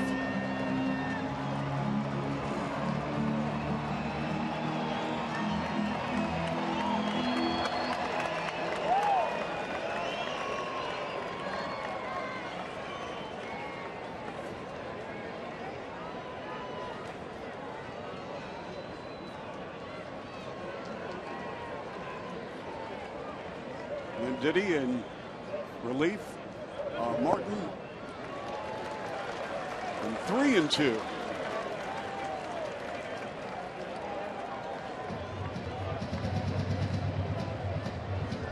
know what Jose's thinking right now, don't you? If he gets anything close, he's going to be hacking. Yes, he will. 3-2 pitch. Nobody out. Bases loaded for the White Sox.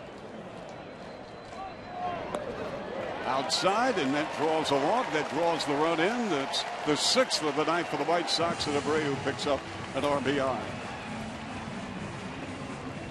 I'm sure he would have rather been able to swing the bat, but instead he settles for a run batted in number 93 as Dan Otero continues to loosen up after 3 straight walks. You know, the way the teams have gone through pitching staffs in the first 2 games, looks like Oakland probably is going to make a move in the near future unless Venditti gets something going here in the fourth year. I know you're good friends with Bob Melvin. He may place a call. He says, you know, I got one Cy Young guy we just, you know, recalled from Nashville and Cito. Steve? He's got a lot of relief pitchers down there. He used 6 relief pitchers in that 14-inning game. But that still left him with 5 that he didn't use. For Cabrera, 6-1 White Sox. Yeah, the one thing that should never happen when you happen to have 11 pitchers is you run out of pitchers.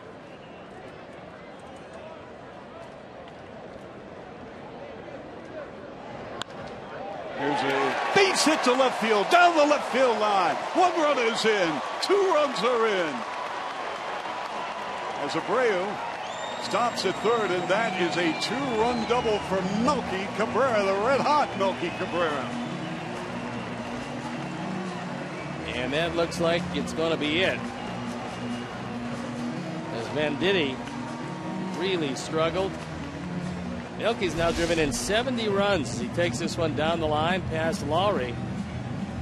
A sweeping breaking ball, and Melky makes it 8-1, and yet another trip to the pen. So we'll step out and be back after these messages.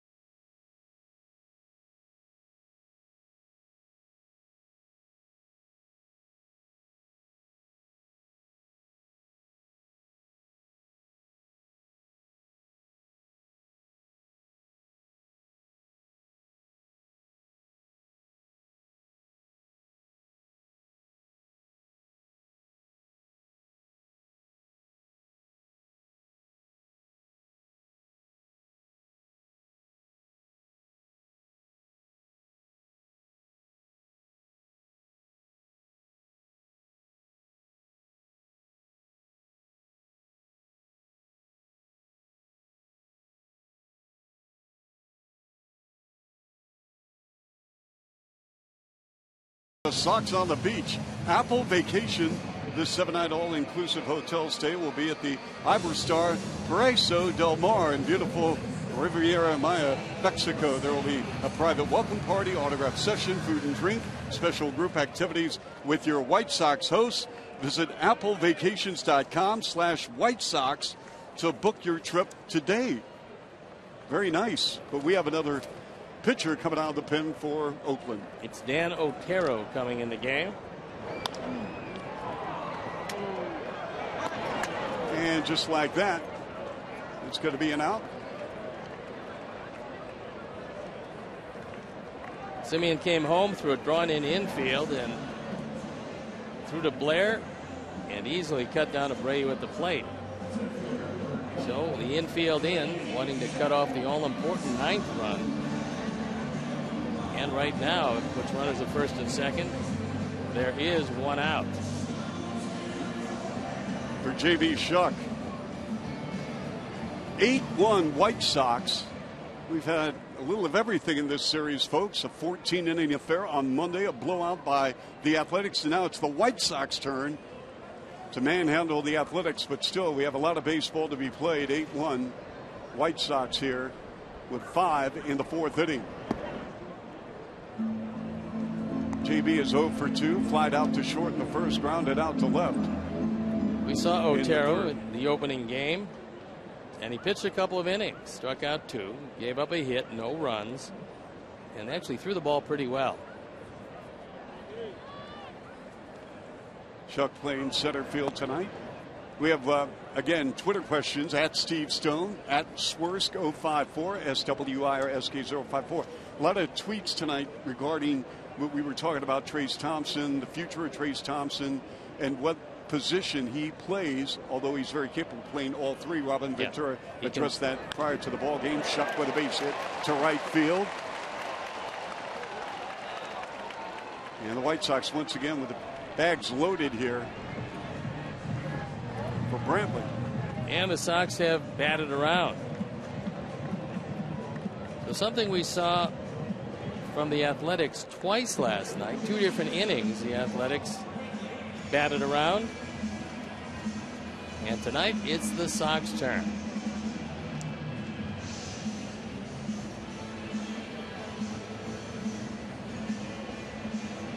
Brantley is 1 for 2, had a little blooper here in the 4th inning.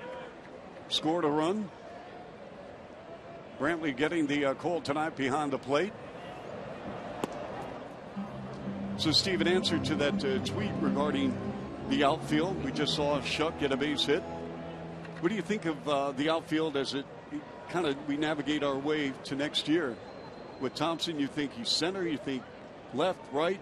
Do you think he's just going to be all over the place? I really don't have an idea where he's going to play necessarily, because I don't think Sox have an idea where he's going to play. I think they're comfortable with the fact that he can play anywhere, but you have to see just what deals are made, and there's going to be some deals made. There's going to be some people acquired. There's probably going to be a free agent out there that's going to be somewhat enticing for the Sox, and you never really know what position that guy is going to play. It's a comfort to know that Trace Thompson can play all 3 positions, and he not only can play them, but he can play them well. He's a good athlete. He's shown that. And he's also shown that he's been a better hitter in the major leagues than he was in the minor leagues. And that's also a trend that you hope continues. You would expect that it would. Better lighting, more consistency of everything up here. And the pitchers are around the plate more. It's not unusual for a guy to hit the ball better up here than he hits it down in the minor leagues, because he's going to see many more strikes. 2-2 the count with 1 out. Otero on the mound. Came out of Duke and the University of South Florida. Started his career with the Giants organization. His 3rd campaign with the Athletics.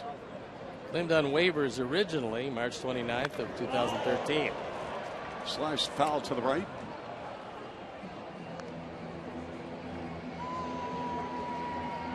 So, Steve, then we have another tweet, and this is from Matt C., who has a question for you regarding then the White Sox going to target a 3rd baseman in the offseason.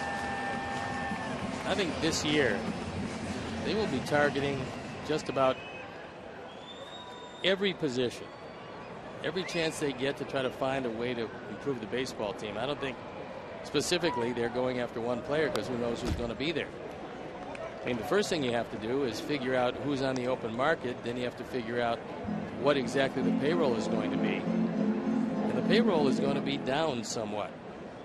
And with that, there'll be some bucks to spend, assuming that the payroll is going to be in the neighborhood of what the payroll was this year. And you never really know. That's not something that we will interest ourselves in. Here's a ground ball. Should be two. Over to second. And the first. And the first baseman, Butler, could not complete. And the Sox score a run. That's an RBI and probably a double play that should have been made that wasn't. It wasn't a good throw to Billy Butler. Make no mistake about that. But Billy Butler has been a designated hitter most of the year. So it looks like it's going to be pretty much 6-4-3 and out of the inning. Sogard comes across, does not make a good throw, and Billy Butler, on what appeared to be a relatively easy pick, doesn't secure the baseball. So a bad throw, not a particularly good pick, and it's 9-1. And a run batted in, the fifth for Rob Brantley. So it's 6 runs here in the 4th inning. 9-8-0 for the White Sox, 1-3-0 for Oakland. Oh. Fouled off to the right. Here's a chance to hit 2 home runs in 1 inning because this came earlier this inning. Way back. The second home run, he's driven in 3. That was a Titanic shot. Sanchez Abreu also went yard tonight. 0-1 count. Grounded the third. And the toss to second, and the White Sox, however, pick up 6. 9-1 White Sox. We go to the 5th here in Chicago.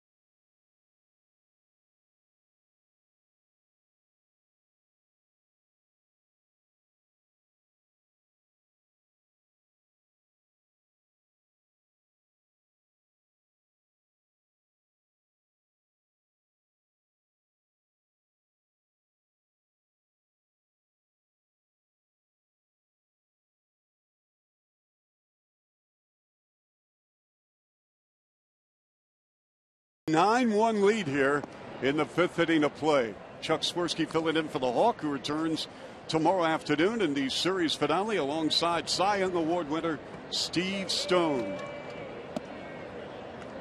And one thing, if you're on the mound and you look up at the board, it's 9-1. You tell yourself, get the ball over the plate. If they hit you, they hit you. Just don't walk anybody.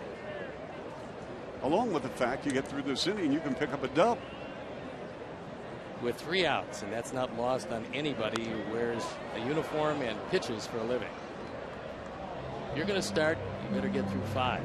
I have had it happen where I had a 5-0 lead going into the bottom of the 5th on the road in Anaheim, only to get knocked out of the game at 5-3, only to see my team score 14.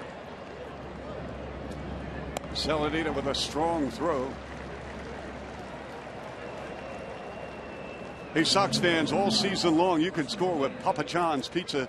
The day after the Sox score 5 or more runs, which is tonight, of course, you get 50% off your entire online order at papajohns.com with the promo code SOX/5 at participating Papa John's locations. Better ingredients, better pizza, Papa John's. That means we could get some, pick it up on the way to the airport, and eat it on the charter. Oh, goody. Well, again, I will not be traveling. Hawk, of course, who is an icon, will be making the road trip to Cleveland, Detroit, and New York. And the Hawk has a little nest on the charter flight where he sits. And I'm sure that you had to take that over for him. Yes. The assortment of candy was delicious, though, I must say. Towering fly ball, easy play made, and so quickly 2 up, 2 down, and that's exactly what Eric is doing. He's getting it. He's throwing it, working a lot faster now than he was earlier. Somehow came to a lull in that second inning, where he didn't give up any hits, did give up a run on 2 walks and a sacrifice fly. He did slow it down, and I think that's what Don Cooper went out there and talked to him about getting the cadence back, get back to the rhythm that you have done so well, and go with it. For Sam Fuld, who's 1 for 2, 4 for 12 in the series. Fuld diagnosed with type 1 diabetes when he was 10. And at the age of 12, he met Bill Gullickson, who, by the way, is from Joliet, and was an outstanding pitcher in his own right with the Expos, who had diabetes. And he talked to then a very young Sam Fuld for about 10 minutes. And Sam Fuld said, I'll never forget that conversation. And now, anytime I can talk to young diabetic kids, I look forward to that opportunity. And that was one of the things that former White Sox player and Cub great Ron Santo used to do so well. Talk with so many of the young diabetic, not only baseball players, but diabetic children who did other activities, letting them know that you can manage it. You can certainly play a particular sport or sports with it. And I think they're getting better and better now than ever before. But it is something that you see the indelible impression that was left on Sam Fuld all these years later. Yes, very much so. Fuld from Stanford played for the Cardinal. Kenny Williams went to Stanford, the executive vice president of the White Sox. I'm trying to think who else went to Stanford for the White. Jack McDowell went to Stanford. Carlos Quinton went to Stanford. In fact, I think he played with Sam Fuld in Palo Alto. Maybe the best player to ever come out of Stanford. Would you say it's Mike Mussina? The best collegiate baseball player coming out of Stanford, who had a great career out of Stanford to the pros. Simeon swings and misses. We'll have to put our thinking caps on as Simeon goes down swinging. Eric Johnson's found a nice groove, allowing just 3 hits and a run. We go to the bottom of the 5th. White Sox with a 9-1 lead.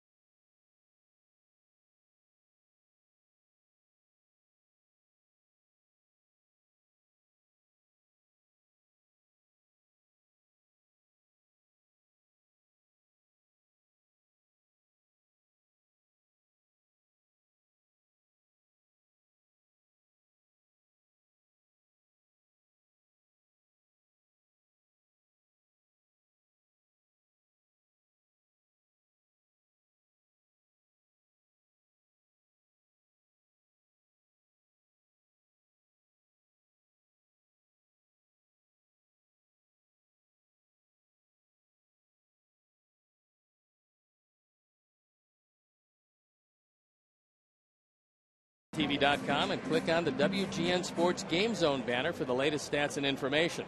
The Sox Game Zone is powered by Robert Morris University, Illinois, offering over 55 athletic teams. That's more than any other university in the state. For more information on RMU, visit robertmorris.edu. So Tyler Saladino stepping in here in the bottom of the fifth after the White Sox put together a magnificent 6-run fourth to open up this ball game with a 9-1 lead. And I had a trick answer for your question about Stanford. To me, it's John Elway, who was drafted, played in the Yankee organization. That's right. Now, quite obviously, we know he probably wasn't quite as famous as a baseball player as he became as one of the great football players of our time or any time. Well, Elway was the first pick in the draft in '83 by the Colts. Didn't want to play for the Colts and then was traded to Denver. But he, as Steve mentioned, played in the Yankee system. Yes, he did. He threatened to play baseball, which he did. But I think he, as you mentioned, you got me on that trivia question, Steve. Yeah, he was a bit better as a football player. And, of course, the White Sox can't forget Joe Borcher out of Stanford. Mm-hmm. Fly ball to right. And a running diving play. And nice hustle and an effort. But Jake Smolinski made just a terrific effort as that ball slicing away from him. And he went across to make the play, but came up a little short. Not for lack of trying. The guy that's going to put that Stanford degree to work now that he's out of a job, Ruben Amaro. He was released. Ruben Amaro's a good guy, yes, and I'm hoping that he falls on his feet someplace.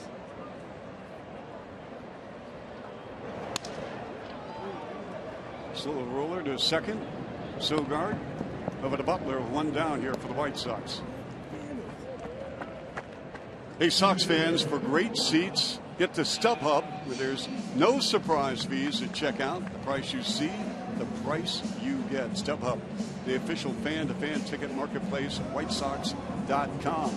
Well, one thing Ruben Amaro did with Philadelphia, he left Andy McPhail and Amaro's successor as GM, and they're shopping around for a GM right now, Steve Stone, with a pretty robust farm system. Yeah, they've got a good farm system, and you know what I found more and more, Chuck, is that when we talk about a general manager or a player, I say more and more I was good friends with his father. Had Meaton going the other way, drifting off. And that's a real good play by Canna, because he had to get an angle as that ball wasn't hit above the lights. It was hit right into the lights. And when that happens, for an outfielder, you've got to get an angle or you're not going to see the ball. And although he knows off a left-handed bat, the ball's going to slice in toward him. He goes across, and you see it. Well, you see it here. He finally does pick it up and has the ball stick in the glove. But if he doesn't turn exactly the right place to the side, he's got some problems. Good description there. Canada did get a good jump on the ball, but you're right, that came right at him. And he is an outfielder by trade. We've seen him at first base in this series, but the way he swings the bat looks like he could be a valuable member of this team going forward. And really a challenge for Billy Beane. I was going to say, I heard you and Hawk talk about him last night. You love his upside. Yeah, I think that he swings the bat real well, and could very well be that he's just coming to the age now where he's starting to learn what pitchers are trying to do with him. And it could very well be that Oakland might have got him at the right time, because I think he's got some big pop in that bat. Sanchez going the other way. Right on cue there for Canada, who makes the grab. Quick 1-2-3 inning, retired. And it's 9-1 White Sox. We go to the sixth.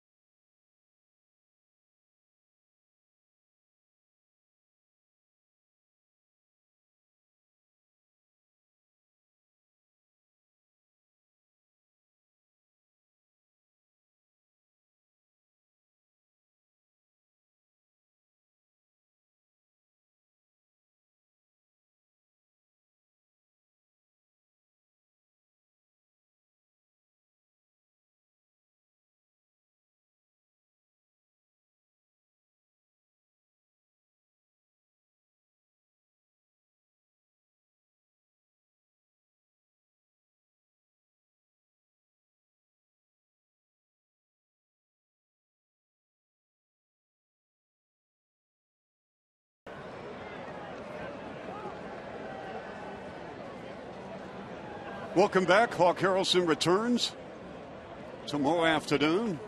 And the White Sox celebrating the birthday of Gordon Beckham. Along with Mark Parent, there is Beckham turning 29 years young. He's just a very young man. His Georgia Bulldogs light it up in the SEC this year. They are flat out loaded.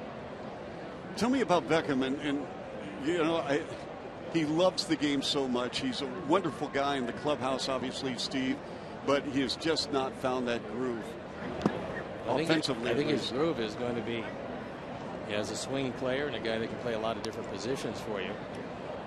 As far as playing every day is concerned, you never know really what happens, where your opportunities come, but Gordon tries to stay ready and make the most of what he's been given.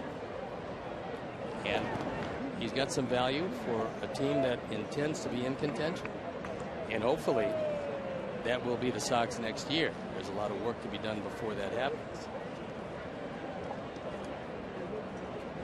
He really is a consummate team guy, always very much an encourager in that locker room, the clubhouse. I've seen it firsthand covering the ball club. Saladino rifles the throw over to first for one out here. By the way, in Washington's 12-2 win over Philadelphia, Bryce Harper hit his 40th home run. He's got 92 driven in.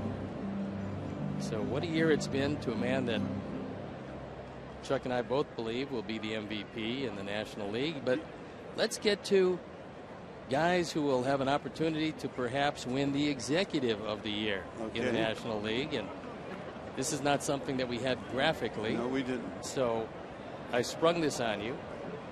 Well, I'm going with the tandem in the National League of Theo and Hoyer. Okay. Well, although that's a very nice thought, it is not a tandem award. Okay. It is you can give it to Theo, you could give it to Jed. I don't think you're going to get both. Yeah, I don't know the inner workings of the Cubs, but I would probably say it's Theo. Okay. So he will be Executive of the Year, which you can certainly do. That is your prerogative as a sit-in play-by-play man for these many games. And a very low sit-in. Well, no, that's a good pick. I mean, I'm sure he can get some votes. And in the American League, Luna, the GM Jeff Luhnow of Houston. That's also a very good pick. Quite obviously, Houston surprised everybody, and I think that Jeff Luhnow did a good job, made some good drafts over there. Of course, same thing could be said for the Cubs. They've been terrific this year. It's not going to surprise you to know that we do not agree on these two. Oh. Doesn't mean who's going to be right. Could very well be you. Is beautiful. That one played at shortstop. What a play. Saladino, did he get him? Safe. No chance. But Saladino covers a lot of ground. Well, he got to the ball, kept it out of the outfield, but Kenna runs too well. I mean, this is a guy that swings the bat well, hits the ball hard, and Tyler makes a terrific play from his back knee, tries to get it across, and makes it a whole lot closer than it should have been, but doesn't get him, so it's first hit of the night. And now Canna 1 for 2. For Billy Butler, a candidate for a double play ball with one out here. And he drives this to left center. And nobody's going to get this one. Billy Butler has just gone yard on a 2-run homer. Billy hit that ball a mile. Yes, he did. As soon as that ball hit off his bat, you knew it was gone. That's his 12th. He's now driven in 59. And it's a first pitch 2-run shot.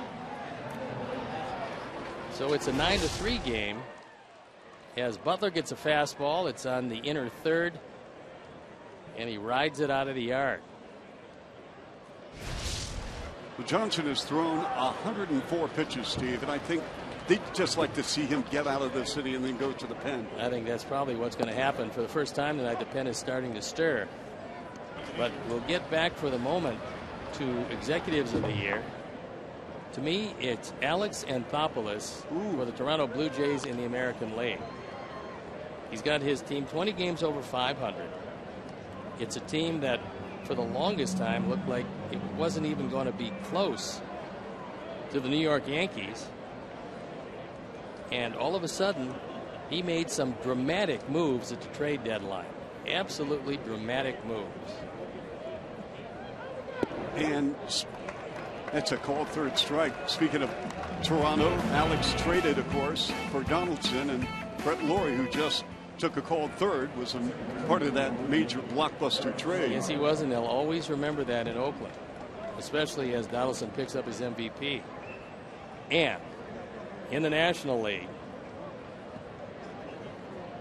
I'm going to surprise you with one. I don't know if it's going to work out, but to me, Neil Huntington of the Pittsburgh Pirates, only because he's had that team sitting right there all year long.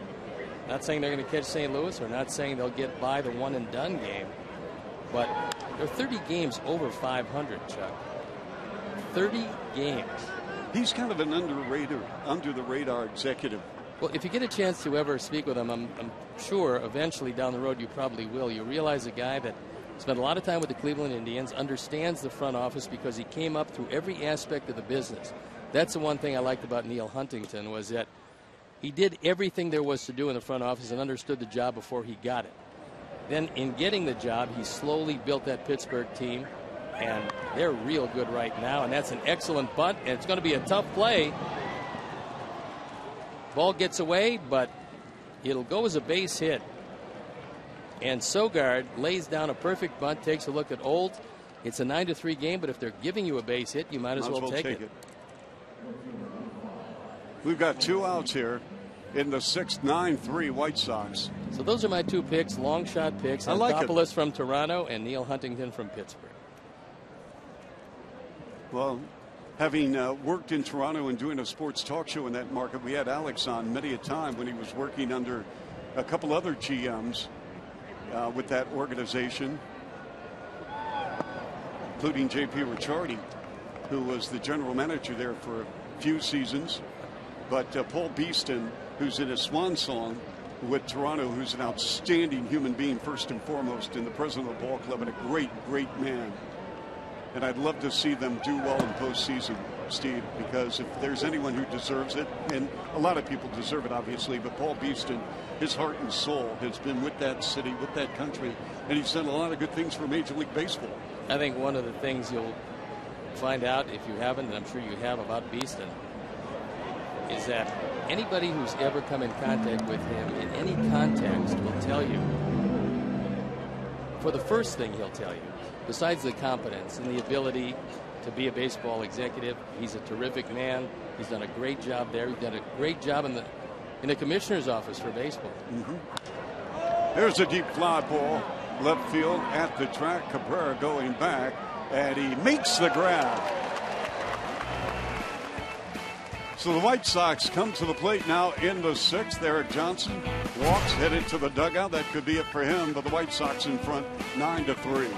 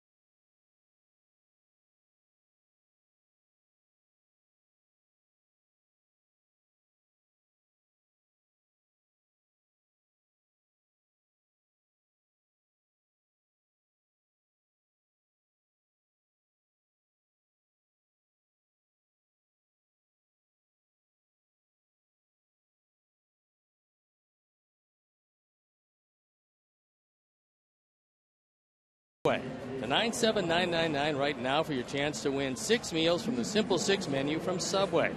Message and data rates may apply. Subway, eat fresh. And we've got a new pitcher coming in the ball game, and it is Arnold Leone. We've seen him in this series. We've seen just about everybody in this series. Yes. And there's a look at Leone, who's 0-2. His ERA, 5.31 on for the 15th time. Opponents hitting a robust 325 against him. 27 hits in 20 and a third innings. He started his professional career in the Mexican League in Cerraperos de Saltillo of the Mexican League, and that was in 2006. So Jose Abreu at the plate. He homered his 29th of the year in this ball game. Well, Steve, you threw me, a surprise question about Executive of the Year. I'm going to ask you about Manager of the Year now. And again, we have a lot of baseball to be played. Manager of the Year. Leone to Abreu. Underneath it is Smolinski, and one retired here in the bottom of the 6th. Well, there's going to be a lot of sentiment because it's 2 years in a row now for a pretty good team. A lot of sentiment will go toward Ned Yost for Kansas City. So I think that certainly is a possibility. Can I stop you there and ask a question about him for a moment, Of course Steve? you can. Okay, how come he drew so much criticism? Last year during the playoffs and World Series, I mean, he came under a lot of heat. Yeah, he did. And why is that? For the decisions he made. Now, he had a very good ball club, and what they usually tell you, Chuck, is that nothing makes a manager look better than a great bullpen. And Kansas City had and does have this year a great bullpen.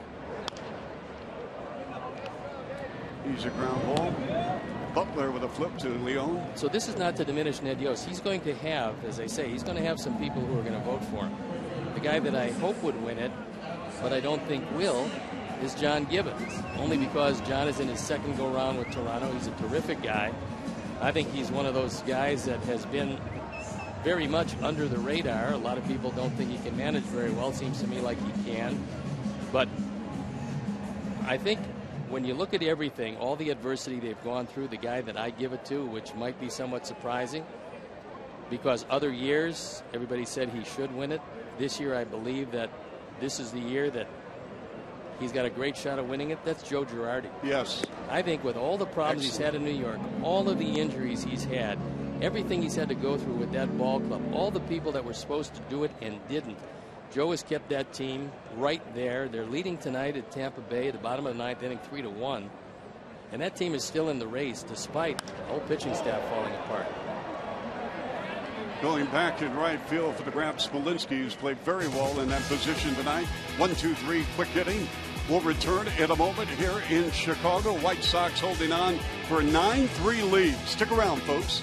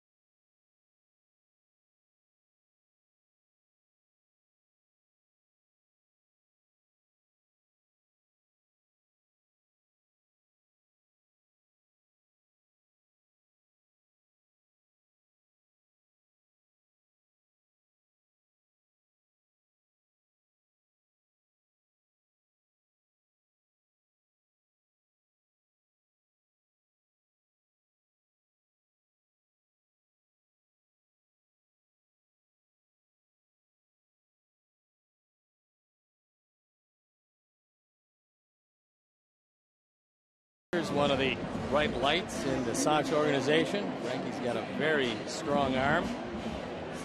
And you look at what he's done so far, just on for the 4th time, a 180 earned run average. Total of 5 innings, given up 5 hits. And he's fanned 6. So he really impressed everybody with the stuff that he had.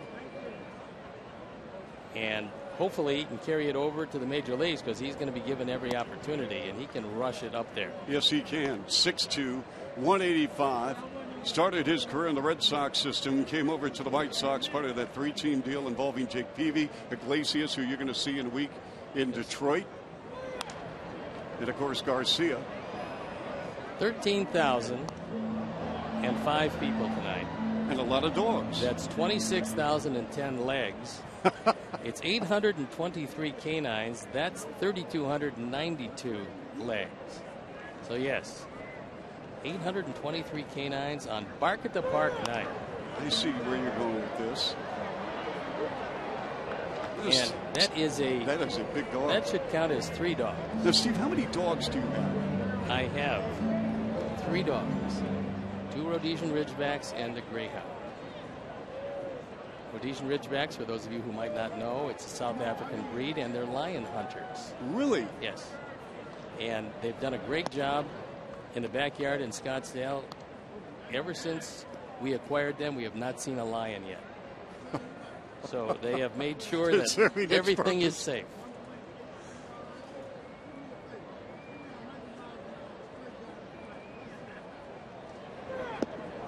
Swing at the best spot. Flaherty goes down for the 2nd time tonight.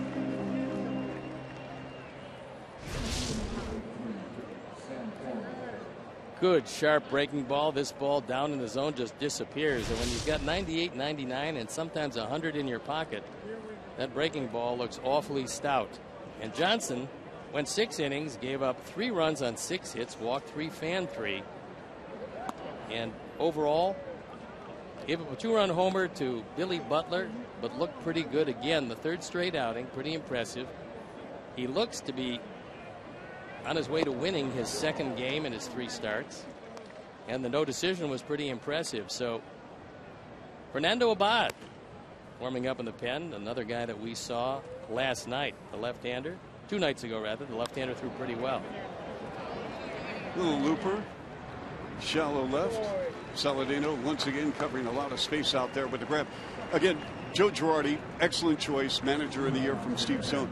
A.J. Hinch is going to get some votes. Yes, Bannister with Texas, Jeff Bannister is going to get some votes. I think Jeff may be a little young to the manager at this point to get it. Joe is doing it on the big stage. What happens if he guides the Rangers to the playoffs? You'd have to look at him. Absolutely. And I think he'll get some votes. I just don't think he'll get enough votes to win it all. So, taking over to the National League, I will tell you, in my estimation, it's going to be a complete New York sweep. Terry Collins to win it for the Mets in the National League. I think it's going to be Joe Madden. That's great. I mean, that's why I love talking baseball, and that's the beauty of baseball, is that you make an opinion, you'll make a selection, someone will have another idea, and that's a good one. Joe Madden, it's a very good pick. But if you finish 3rd, I just don't know how you're going to beat a guy who is going to finish 1st, especially a guy in New York, when a whole lot of people didn't think the Mets would be there. And when you look at what happened, where everybody was conceding it to Washington, I mean, literally saying, okay, Washington, they're obviously going to win the division, then they'll worry about who they play in the playoffs, and then it'll be Washington and fill in the blank in the World Series. It's not going to be that way. Not going to work out quite that way. So we'll see. It could very well be Joe Madden, and he would be deserving of it. I just think that it's going to be a year or so yet before Joe wins it. Well, we talked earlier about possibilities for executive there in the National League. How about what Alderson did at the trading deadline? I mean, he shuffled the deck. Absolutely. He did a really nice job. And Cespedes is probably the key acquisition maybe in all of the playoffs. Now, a lot of people say David Price to Toronto, but Cespedes took a moribund New York Met offense and rejuvenated it. Simeon took a called 3rd strike, and he knew it. That'll end this half of the inning. White Sox coming to the plate, up 9-3. We'll return from Chicago.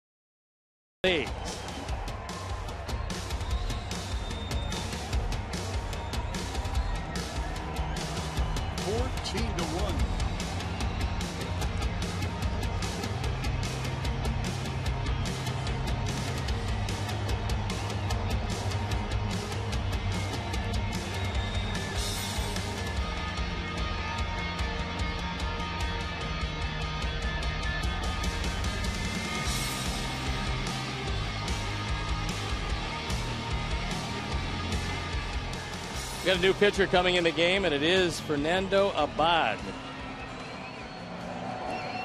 Abad, 2-2, his ERA, 3.86, on for the 57th time.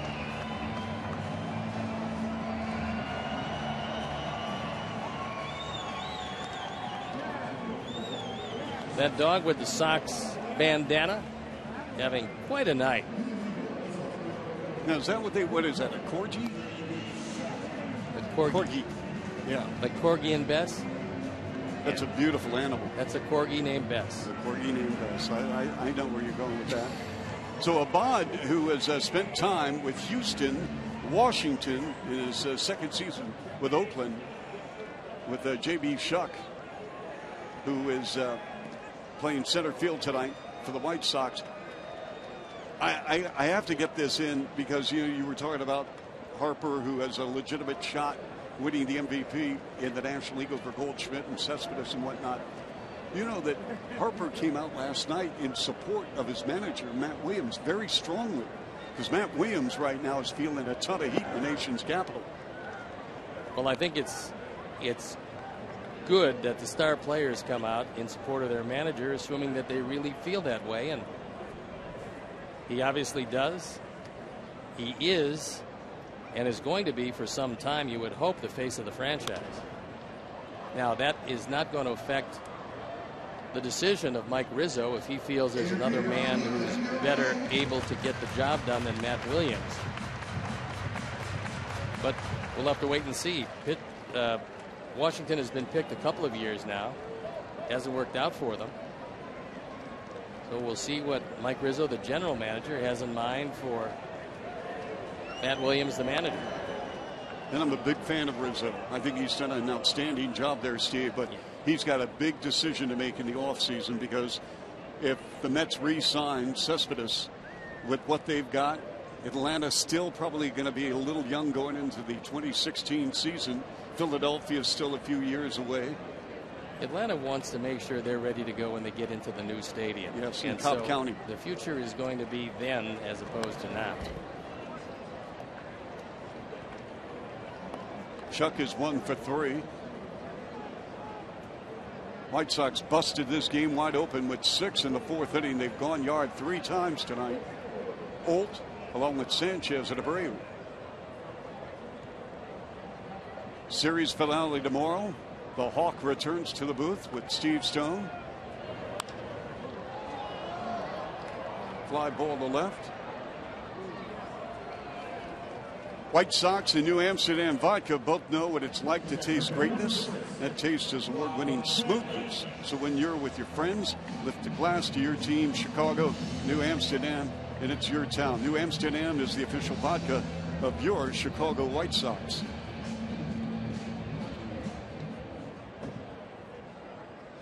And there is a rather large hound, certainly enjoying the evening. Beautiful night at the ballpark, still 74 degrees. And a beautiful night up on the scoreboard. It's still 9-3. Sox have out-hit the Athletics 8-6. It's been an airless game. Eric Johnson in line to win his second game of the year. Started this one. Frankie Montas with a very impressive 7th inning. Boy, his stuff looked overwhelming. Coming back our way, where Steve Stone once caught a foul ball here in this booth. Barry Zito picked up today, pitched in Nashville this season, and spoke to Barry prior to the ball game, and he said, he thought this was it. He thought he was done, and he still doesn't know about whether he's going to pitch in 2016. He is one of the most transparent individuals I've ever met, Steve. He is so wonderful as far as just communicating his feelings about the game and about where he's at right now in life. He said his wife influenced him to come to Oakland here. He said he was just playing toss the other night. Well, I would love to see, for the sake of baseball in the Bay Area, and a wonderful farewell for Tim Hudson, who is going to retire at the end of this year. I'd love to see, if Barry Zito goes out there and pitches 1 inning, I'd love to see him start the game against Tim Hudson when the Giants play Oakland in Oakland the final 3 games, and that would be terrific. Yes. Barry Zito, a Cy Young Award winner, and he also won a ring with the Giants. And I can't think of too many players who have played at a high level that played for both the Giants and Oakland. I mean, Vida Blue did that. Holt swinging away off to the right, trying to chase it down, and that's a foul ball catch by the right fielder Smolinski, and that's going to end the inning. We're going to pick up on that theme in a moment regarding the possibility of Zito and Hudson, because it'd be great for the Bay Area, great for baseball as well, for what Barry Zito and, for that matter, Tim Hudson have accomplished throughout their outstanding careers. But here in Chicago, 9-3 White Sox. We go to the 8th in a moment.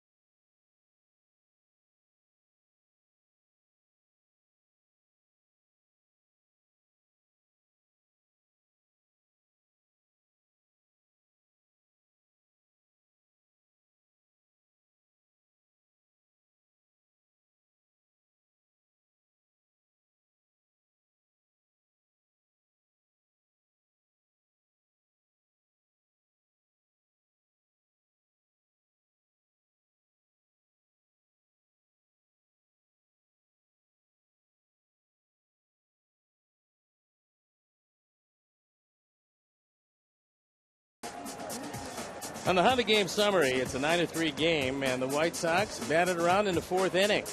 They sent 11 men to the plate. Eric Johnson went 6 innings, gave up 6 hits and 3 earned runs with 3 walks, 3 strikeouts. Start something special with a great deal on a Honda, now at your Honda dealer. Chuck Swirsky filling in for the Hawk. Always a pleasure. We appreciate you having the dial set to my 50 tonight.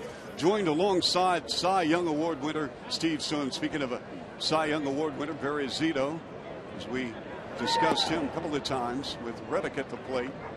But, Zito is an interesting interview, to say the least. He is not a 20-second soundbite, where your typical 20-second soundbite. He speaks from the heart, and he gave one of the most compelling 15 minutes with the media, where he just opened up not only about his career, where he's at with baseball. He said he just left it on the field completely. He said, you know what, I can't look back and say I wish I would have done this. I mean, he was great, Steve. Well, the thing that a lot of people don't believe, especially the people who read Michael Lewis's Moneyball, is that the 3 guys that made that particular team tick, outside of Miguel Tejada, who was very good, and Eric Chavez and Jason Giambi, they were all very good. But without the 3 pitchers, Mulder, Zito, and Hudson, nothing really happens for that team. They didn't have a big part in the movie, certainly. They were mentioned a time or two in the book, but not near as importantly as those 3 guys really deserved, because when you went to face Oakland, they had a very interesting philosophy. And it was a philosophy that the Oakland team had when they won the 3 World Series in a row, the philosophy that Baltimore Orioles had for many years, the philosophy that most good teams have, and that is, I will put a better man on the mound than you have on a nightly basis, and I will beat you eventually, and that's the way it usually works. That's the way it was set up in Oakland. That's one of the reasons why they were able to dominate It's one of the reasons why they had one of the great closing finishes of all time with that Moneyball team. And those three guys were pretty close to unbeatable when it came to the real difficult part of the season. Now, they probably would have loved to have more success in the postseason than they had, but just looking at that pitching staff and those three pitchers. And by the way, Mark Mulder will be in the Coliseum when they finish off the season to be with Hudson and Zito. Right, he's a broadcaster now. Yes, it's going to be a great time, and they had some excellent teams that couldn't quite get over the hump, but excellent nonetheless. Well, Steve, as you know, that we have new viewers every night checking out White Sox baseball. Sometimes new viewers every inning. Yeah, every inning. and so we toss around Moneyball, which became a movie, of course, featuring Brad Pitt playing the role of Billy Beane, the current general manager. What is Moneyball? Well, in the movie, it was a great work of fiction. In reality, what it is really is supposedly getting the value pick at whatever position you pick in. And one of the things they talked about was seeing a lot of pitches and getting deep into counts and a number of things. Like one of the guys they talked about, I believe, was a guy named Brown, catcher picked in the 22nd round.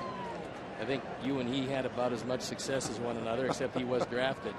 But, you know, the one thing about that particular team that they concentrated on, that Michael Lewis concentrated on, was I'm not sure that Miguel Tejada was a Moneyball guy. He was a youngster, and I'm not sure that you could put on a computer just exactly what Tejada did, except he became an MVP. And when Sandy Alderson was there, they got Giambi at first base, and Billy then decided to take the best high school hitter in the country, and Eric Chavez, at third base. And so I guess ostensibly it's supposed to be the advent of the computerization of baseball, sabermetrics taken to another level, although it wasn't started in Oakland. And a lot of people use it now, and I absolutely believe that there's a huge place in baseball for sabermetrics and all the offshoots of what it represents in baseball. There's some very smart guys in every front office that pore over computers and get printouts and do a whole lot of things. And I'm not sure that you could run baseball as well as you're running it without the use of computers these days. But one of the things they said in the movie itself and parts of Moneyball was they didn't give enough credit to the scouts, the guys who go there on a daily basis, the guys who've seen everything. And there are the scouts there. You know, you talk about guys who've been around this game forever. They can look at a stroke of a hitter, not necessarily these major league hitters, but your free agent scouts. Look at an 18-year-old and know what he's going to look like at 22.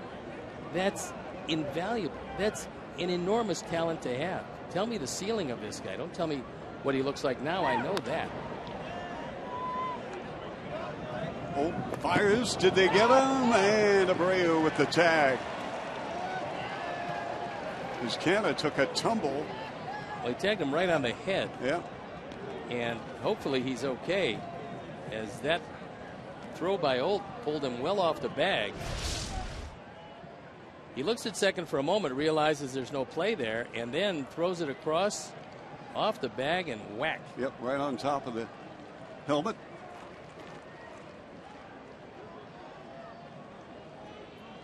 Well, I'll say this for the movie, and again, I'm just a guy in the theater like everyone that was watching. The Art Howe was the manager. He was not portrayed well in the movie. And Art Howe was a wonderful man, and Art Philip was a little, Hoffman a little unhappy with that particular characterization.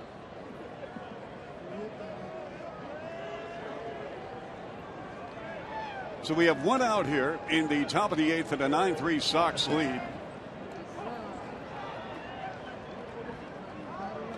Billy Butler 1 for 3. He homered in the sixth. Well, one thing, Billy Beane is a very proactive general manager. Billy Beane is a talented general manager. I mean, he's a smart guy, and he's done a terrific job with limited funds in Oakland. There's no mistaking that. He's done a terrific job there. I don't mean, to denigrate his abilities as a GM. The problem he's had is winning the big prize, and he hasn't gone very far in the playoffs. Now, He assembled a baseball team last year, and he traded away a great deal to get in a position to play, as it turned out, in a one-and-done game, and unfortunately, he was done against Kansas City. And he traded away Cespedes, Addison Russell. Right, Addison Russell, Cespedes, and Billy McKinney. That's a lot to deal away to play in a one-and-done game, only to come up short. Butler rips a fly ball, backing up about 6 feet with the play made by Shuck, and the Reddick advances to third. And Reddick is a prime example of what you're talking about. He came in from the Boston system, and Oakland acquired him as the Red Sox picked up a reliever. Well, at the time, he wasn't just any reliever. At the time, he was a guy that everybody thought was going to be a lights-out closer by the name of Andrew Bailey. And Bailey was the key in that deal that sent Reddick to Oakland. As it turned out, Andrew Bailey got hurt very early in his stint in Boston, never really accomplished what he needed to accomplish, and Reddick went on to become a pretty good player with Oakland. So we have 2 outs here. Reddick on at third. Well, I know it's so tantalizing when you go for it, when they picked up Samardzija along with Lester. But early in the telecast, folks, Steve mentioned the fact that maybe instead of a one-and-done, maybe a best-of-3 where you have a day-night doubleheader. Well, it doesn't have to be a day-night doubleheader. It can be anything. I like the idea of a doubleheader. At least one of the days, preferably the first day, maybe the second day, doesn't really matter. But there's Garcia at the track making a grab, and this inning is over. We go to the bottom of the 8th. Let's pick up that topic in a moment. White Sox with a 9-3 lead.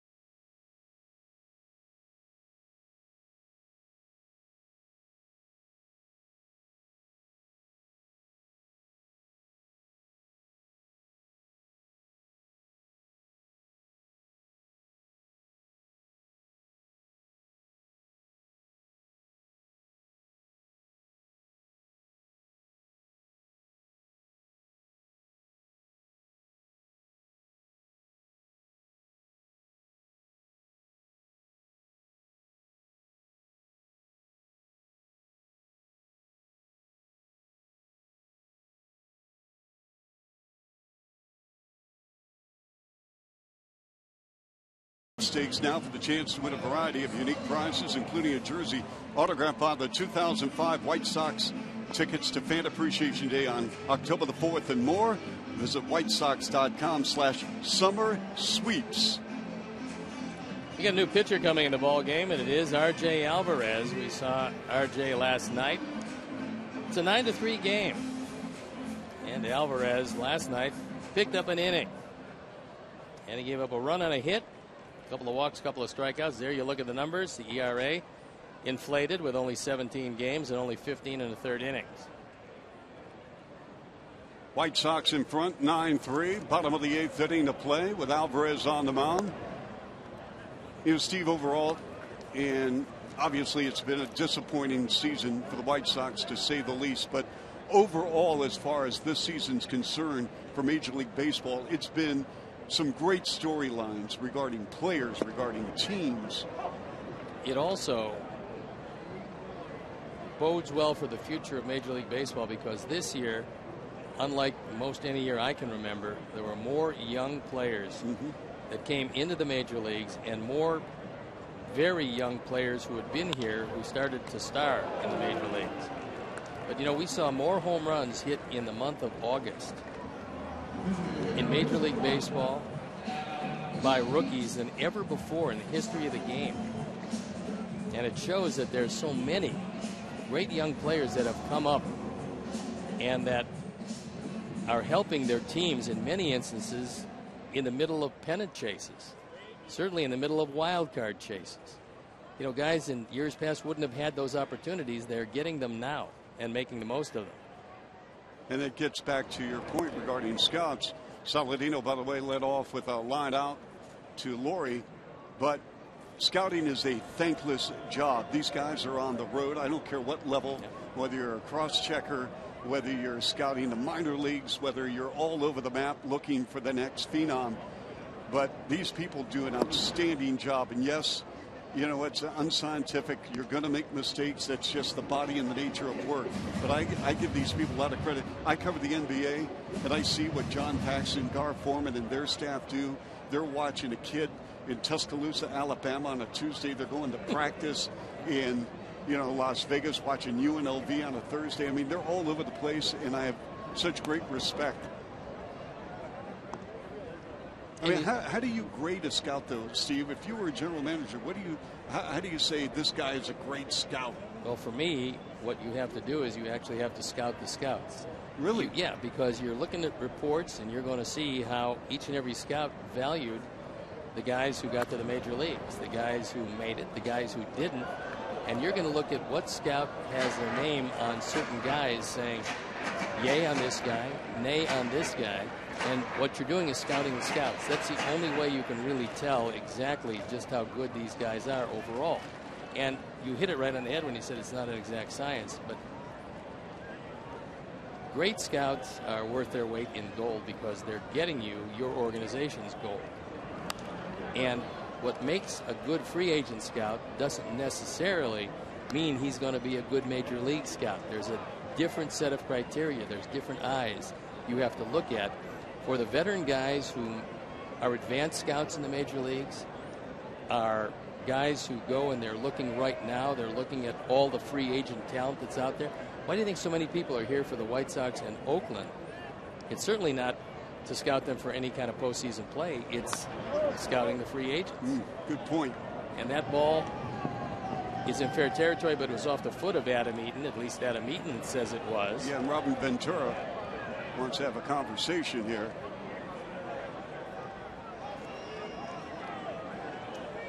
See, by the way, when you came out of Kent State, the scout that saw you and that signed you, did you ever see your own scouting report as we take a look at the replay here? Adam is saying that bounced off his foot. Stu Sherwater is saying that it didn't as Adam is hopping around. It's tough to tell from that angle. Let's see from this. From that angle, it's almost impossible, but Adam is the guy who had it hit off his foot. So in any event, it's going to go as an out. I can envision what that scouting report looked like. Was here to see Thurman Munson. Yes. And saw a right-hander who might have a chance somewhere in the back of your bullpen. That's probably almost word for word what that scouting report said. But the guy who did draft me and eventually sign me was very particular in that he scouted for close to 20 years and he signed one player. Me. Wow. Yeah.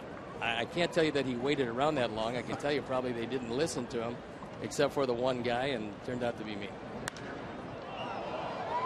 Sanchez. And the left fielder underneath it.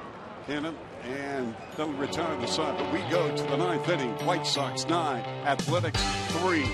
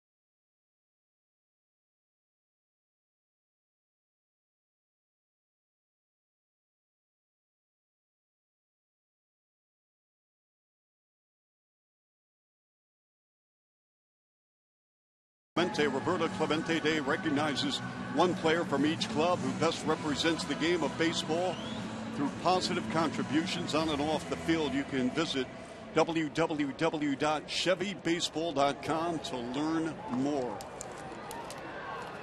Chuck Swirsky filling in for the Hawk, who returns tomorrow in the series finale. Afternoon baseball here at U.S. Cellular, joined by Cy Young Award winner Steve Stone. In a 9-3 ball game, this game was busted open in the fourth with 6 runs for the White Sox. And there you look at Scott Carroll, who comes in.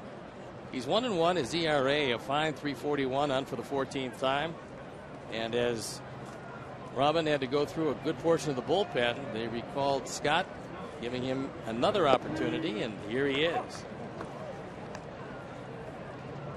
Give me a little idea about Scott and what you've seen out of him this year. I think, Chuck, he's absolutely been invaluable in that every team needs a guy that is going to be able to eat up innings for you. And Scott's been that guy. This is a tough play. Barehanded. Did he get him? Yes. Well, that's just a great effort right there by Mike Olt, and on the other end by Jose Abreu. Right down the line, Sogard runs pretty well. And Olt with the bare hand pickup, the throw in the same motion, and then the scoop on the other end. And Sogard is out by plenty. Good effort. Smolinski 0 for 3. So I'll let you get back to what you were saying about Scott Carroll. I think that every team has to have a guy that's going to eat up some innings for you in games that are tough. So you don't run through your bullpen if you happen to have a couple of starting pitchers that just don't go deep into the game. And Scott is one of those guys. He takes the ball. I've never known him to refuse the baseball, and he usually throws it pretty well, as you would expect with an ERA under 3.5. So he becomes a very valuable man on a staff. He's not going to get a lot of decisions. He is going to get some innings where you don't get a lot of acclaim, but where the pitching coach and the manager really appreciate the job you did because you saved the bullpen. And this home run, all the White Sox can do is watch as Smolinski goes yard. Player from Rockford. I'm sure some family and friends are here to cheer him on. That's his 5th home run. He's now driven in 21, and we've seen the power he's had, and he just showed you a little bit more of it right there. So it's a 9-4 game. Scott throws a fastball. That one, inner portion and down. And Jake Smolinski unloads on it. Blair is 0 for 3 tonight. Steve, I had to get a chuckle out of your description when you were talking about being scouted. And you said the scout probably was looking at Thurman Munson, and then all of a sudden, yeah, Steve Stone. Do you know at your alma mater, this is a true story, Jack Lambert, who was a great player, Hall of Fame player, that the Steelers were looking at another player for Kent State, the Golden Flashes. And all of a sudden they're looking, and in those days, folks, they had film, and they're looking at the film, and all of a sudden this linebacker, this ferocious, just was devouring these running backs. And the way he was doing it, they said, who is this guy? And that's how Jack Lambert was drafted by the Pittsburgh Steelers. Undersized middle linebacker at the time. 215 pounds of middle linebacker. Even in that day and age, that's very small. Yeah, I think we were looking around 1972, somewhere around that period. They had Gerald Tinker was a wide receiver. Greg Kokel was a quarterback under Don James, who had a great legacy at the University of Washington. But it's funny how scouting works. You never know. Well, the White Sox hopefully will be able to hold on to this lead and go into the series finale. Yeah, the one thing Robin does not want to do is go any deeper in the bullpen than he already has. Nice outing by Frankie Montas. He's got a good arm, boy. We're taking a look each and every game. We're taking a look at parts of the future for the White Sox. A lot of impressive young players. We're going to see more of Trace Thompson. We saw Tyler Saladino at shortstop tonight. He looked pretty good. And now there's just one out to go. But this is what September is like for teams that aren't going to get there. Is taking a look at a good part of the future and trying to evaluate just exactly what your game plan is heading into the winter and then eventually getting to spring training. Because every team has got to have a plan, an idea of what they want to do, and who they want to march forward with. So Sam Fuld 1 for 3. White Sox with 9 runs on the board on 8 hits. They have not committed an error. 3 home runs on the night. Sanchez with a 2-run shot in the second. Abreu with a solo blast, and Oak with a 2-run homer.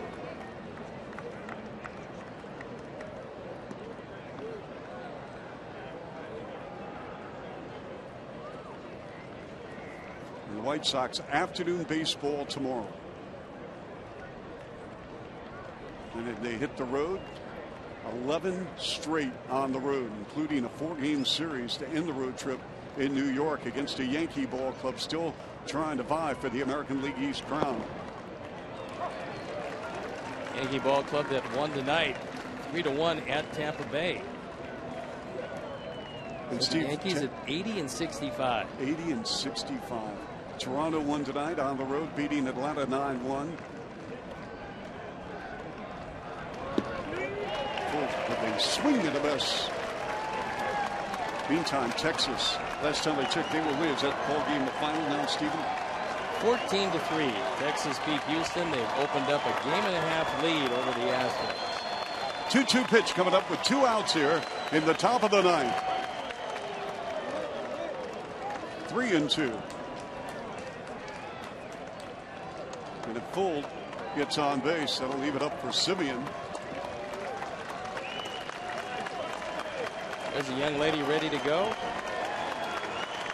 She brought her glove, but she's hoping she doesn't have to use it because of the 3rd out. 3-2, 2 outs. Carroll on the mound against Sam Fuld. Here's a chopper to first and a high hopper over the glove of Abreu. That took a bad hop. Sanchez backing up the play. That ball hit the bag, Steve? It looked like it hit the back of the bag. It also looked like it was going to be the 3rd out. But then this happened.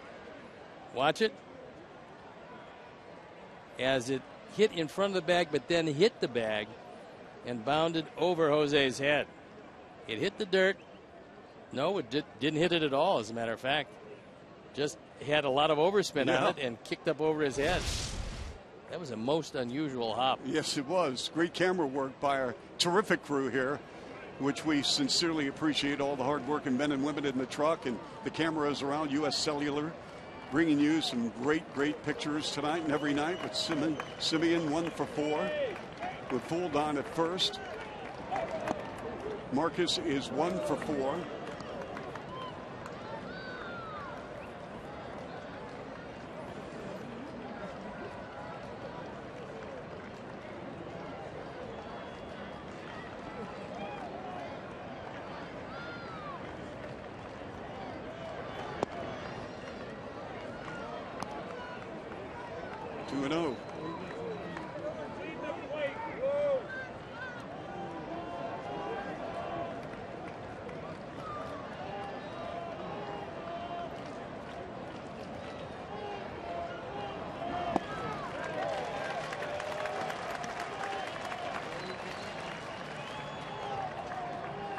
Zach Putnam loosening just in case. Hopefully he'll be saved for tomorrow afternoon in the finale of the homestand. With the 2-2 count to Simeon. Fuld on at first. White Sox with a 9-4 lead. After winning Monday night in 14, 8-7. Getting smacked last night 17-6. Sox trying to take a 2-1 series lead. Here's the 2-2 pitch. That hit him. Yep.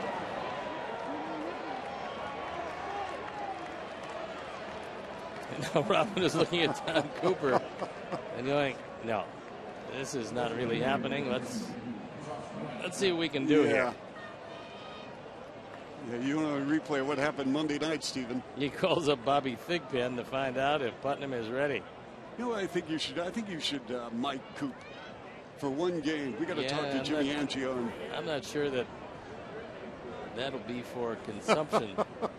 As Don Cooper now comes out, he wants a word with Scott Carroll. You think they're just stalling for time here before they go to Putnam?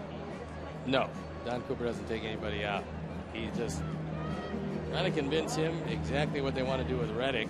Tell him a little bit, leave him with a positive attitude. Probably tell him, look, throw a sinker on the outside corner, and he will ground it to the right side, and the game will end.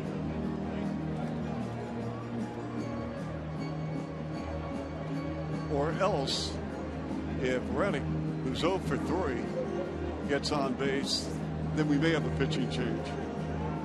I would think that, yes, that would be in the cards. So here's Reddick stepping in. Lined out in the first, flied out in the third, grounded out in the sixth. He walked in the eighth. The Athletics with runners at first and second with 2 outs. Scott Carroll trying to seal the deal here.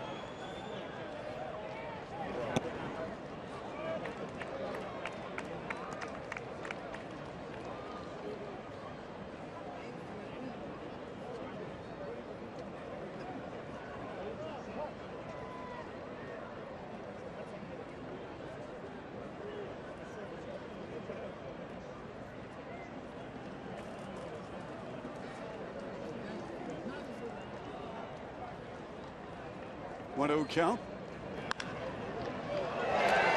Nice play, and Abreu takes the stroll to the bag, and that will end it.